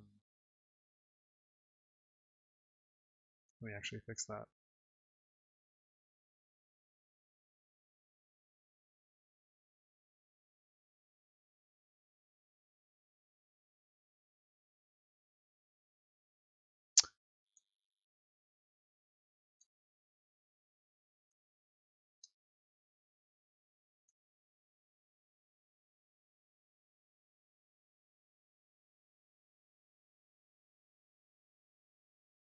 Let me trigger that again.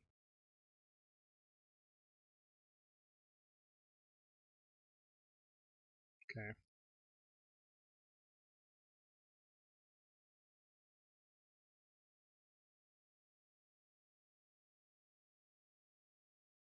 So that's the upper 8 and the upper 8 and so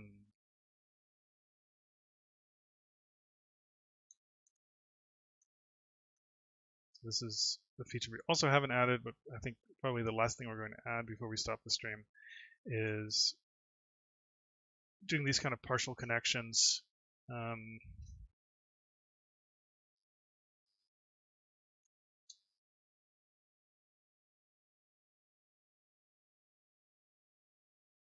And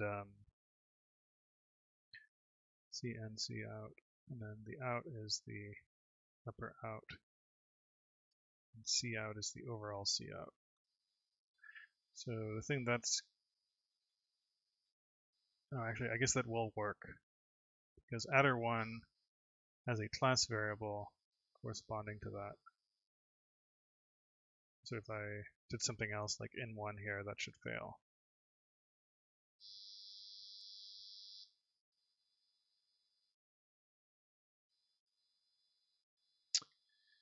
Although this is not really correct because Yeah,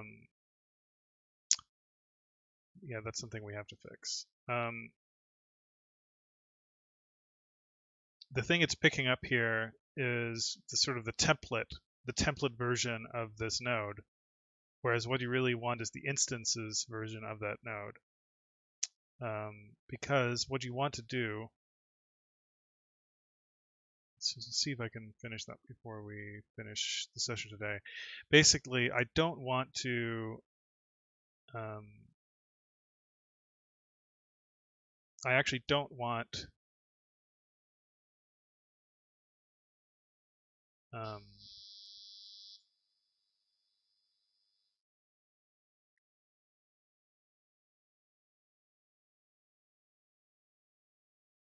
let's remove those.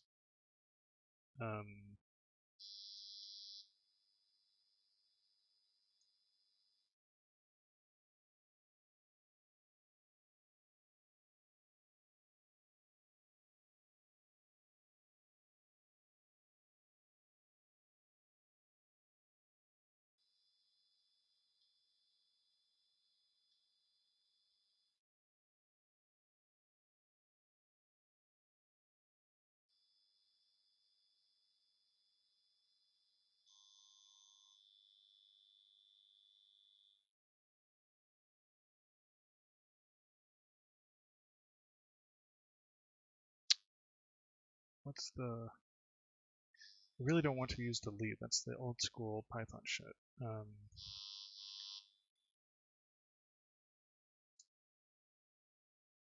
I can, but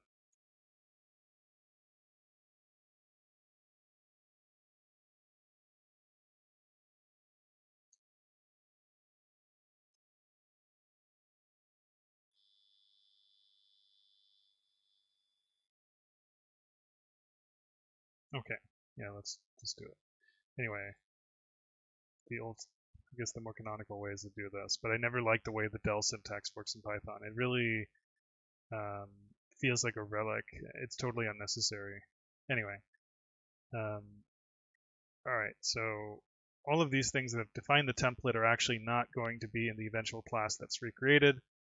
We capture them in this nodes. Like they're all accessible through these new variables we create, but they're not nakedly available. And that's intentional because the things that are going to be available somehow need to know about where they came from. So if you refer to the cin pin from different instances of the same module template, they should not be confused, right?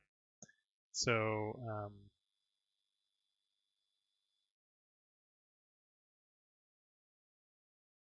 I think what you do, in addition to this stuff,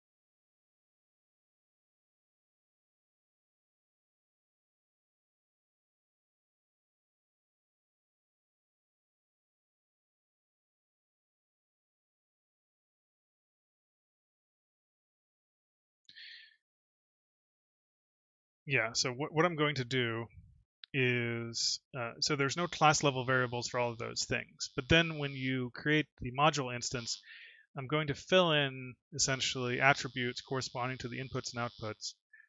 And those are going to be special nodes called module input node and module output node, which unlike these things here are not kind of the prototypes, they're the real thing. They're like pins. So this is maybe a little confusing with the naming. I'll think of better names potentially in the future. But the important thing is they know about where they came from, basically. They have some kind of back reference to the module they came from. And so it's something like this, basically.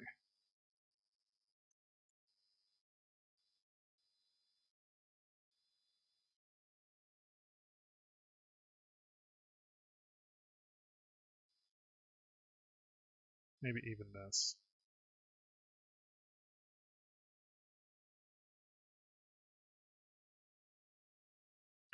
Subject of change, but let me just get this in before we finish off for today.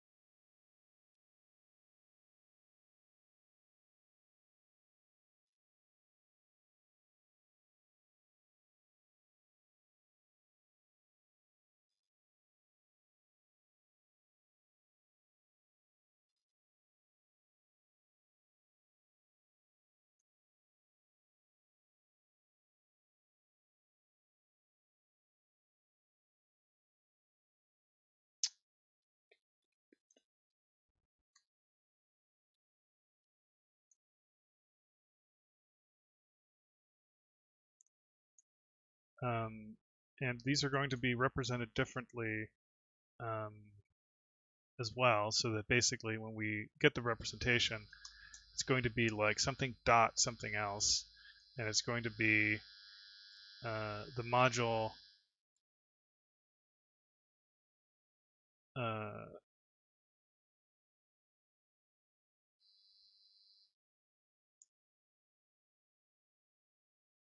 something like this, basically.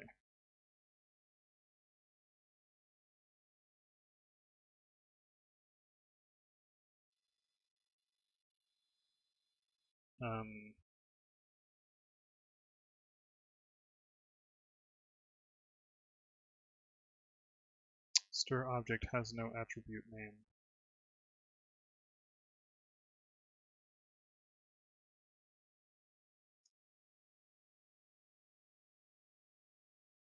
Object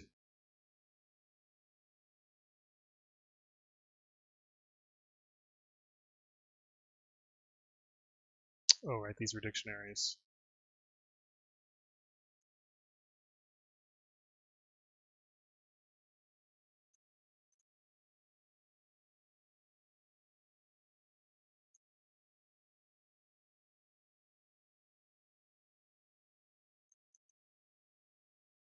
Actually, that's fine. So we actually only need the keys for this specific case here. Oh no, sorry, that's not true.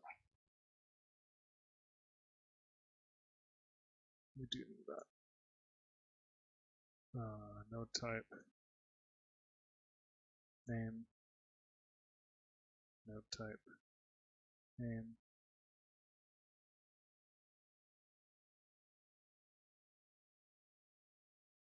All right. So that type checks again. But now for better reasons, like you can see here, if I print cn, it's, oh, so that's, it's almost right. Module input node. Problem is there's a built-in function called module, which we're shadowing, but I don't really care about that. Right, so exactly. So now you can see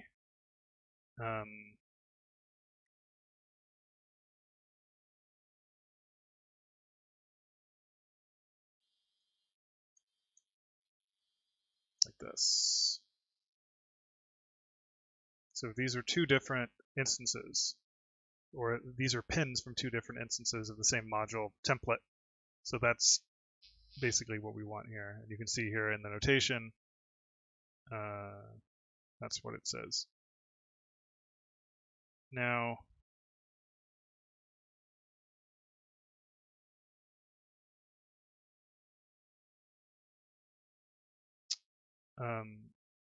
actually,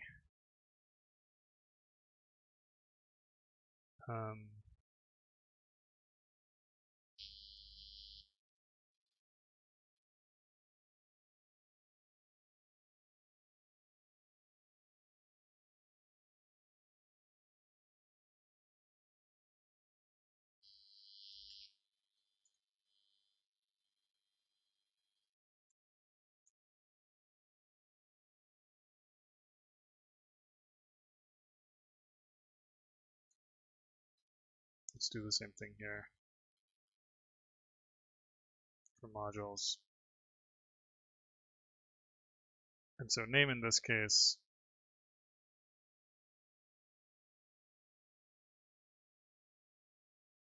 I'm going to use the underscore because people are going to be dotting that thing, and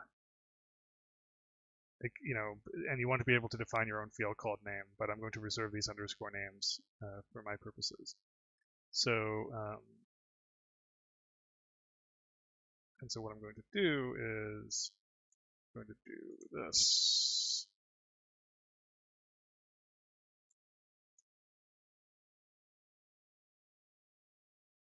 Okay, so that's not filled in, but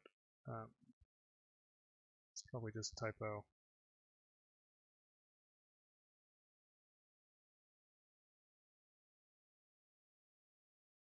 This is not getting executed.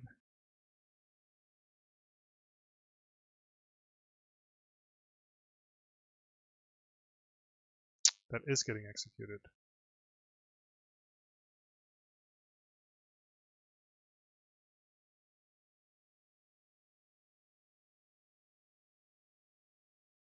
But this is not.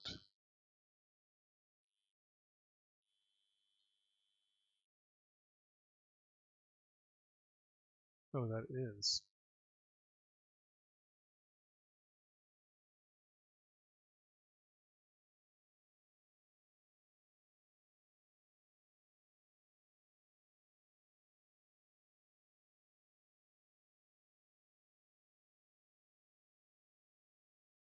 So I guess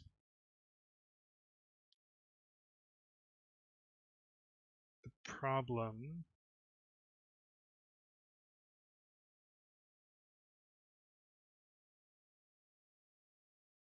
the problem is it hasn't been assigned a name at this point. That's correct, but that's not really a deep issue. Okay, that's fine.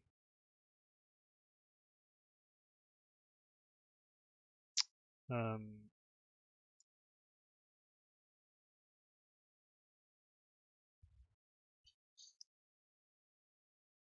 boom, boom, boom, boom. Let's call it definitions rather than nodes.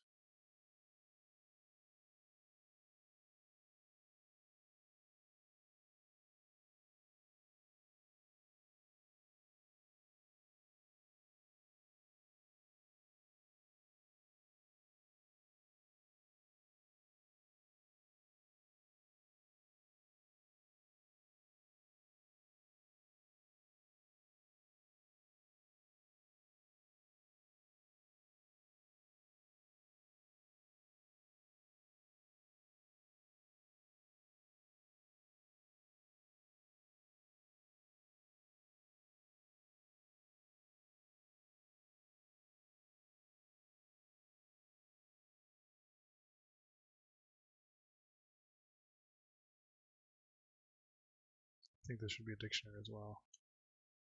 Might as well make it that since it's ordered.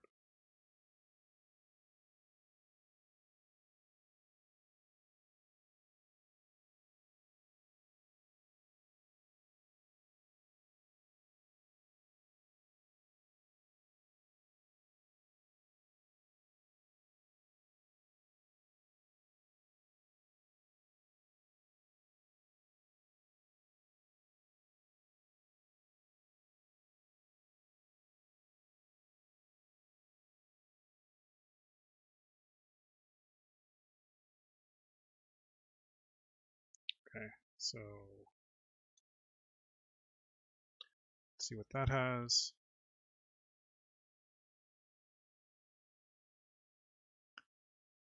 In1, in2, in3, and then we have all these, and attr1. Okay, so let's, I guess let's do a repr here.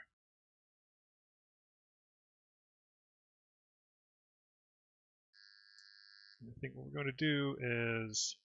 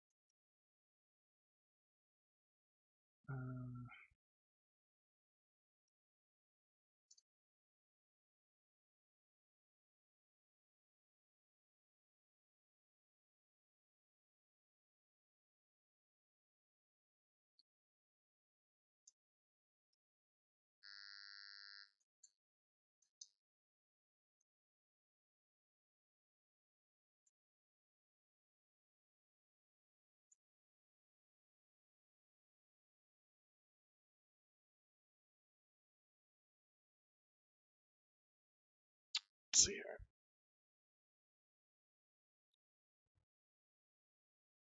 Boom, boom, boom. So we have to go over the connections, I suppose.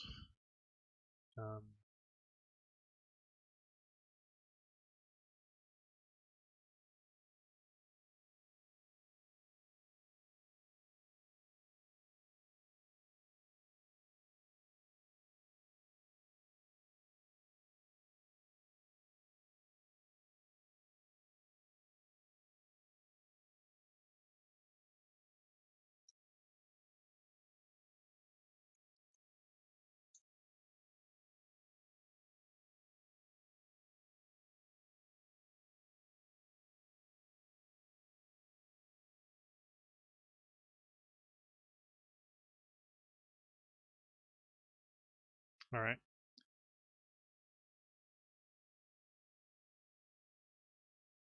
So this looks pretty reasonable. You can see the pretty printing here is pretty accurate to form. You could, and of course right now we're just hooking stuff up directly, but you could do weird stuff like suppose you wanted to negate this input. Actually, I guess we can't do that right now, but you could do something like this.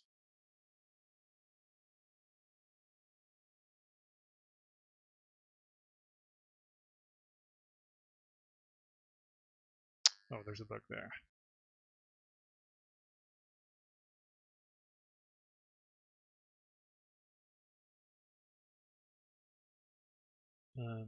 I guess for constant mode.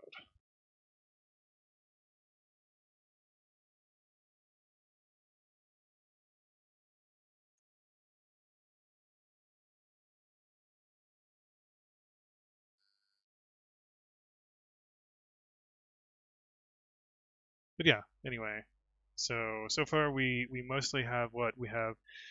We have some syntactic sugar in this embedded language, and we have type checking, and a couple of initial operators. But the big thing is we have the starts of the module stuff. And that's probably enough for today.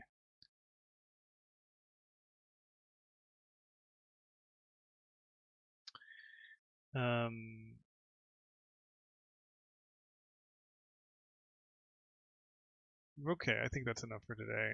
Yeah, next time, which will actually be tomorrow, because yesterday's session was, well, this session was supposed to have been yesterday, and so we'll be on the same schedule as usual for the rest of the week, which means tomorrow we'll continue right where we left off. Aside from expanding the vocabulary of operators, some of the stuff we'll want to do is actually checking, like some additional semantic checking. For example, an output node cannot, you cannot use inputs and outputs and vice versa, sort of some directionality on some of these node types. Anyway, that's it for next time, and along with any other bug fixes or improvements I come across. But I'm pretty happy with where this ended up for today. So see everyone next time.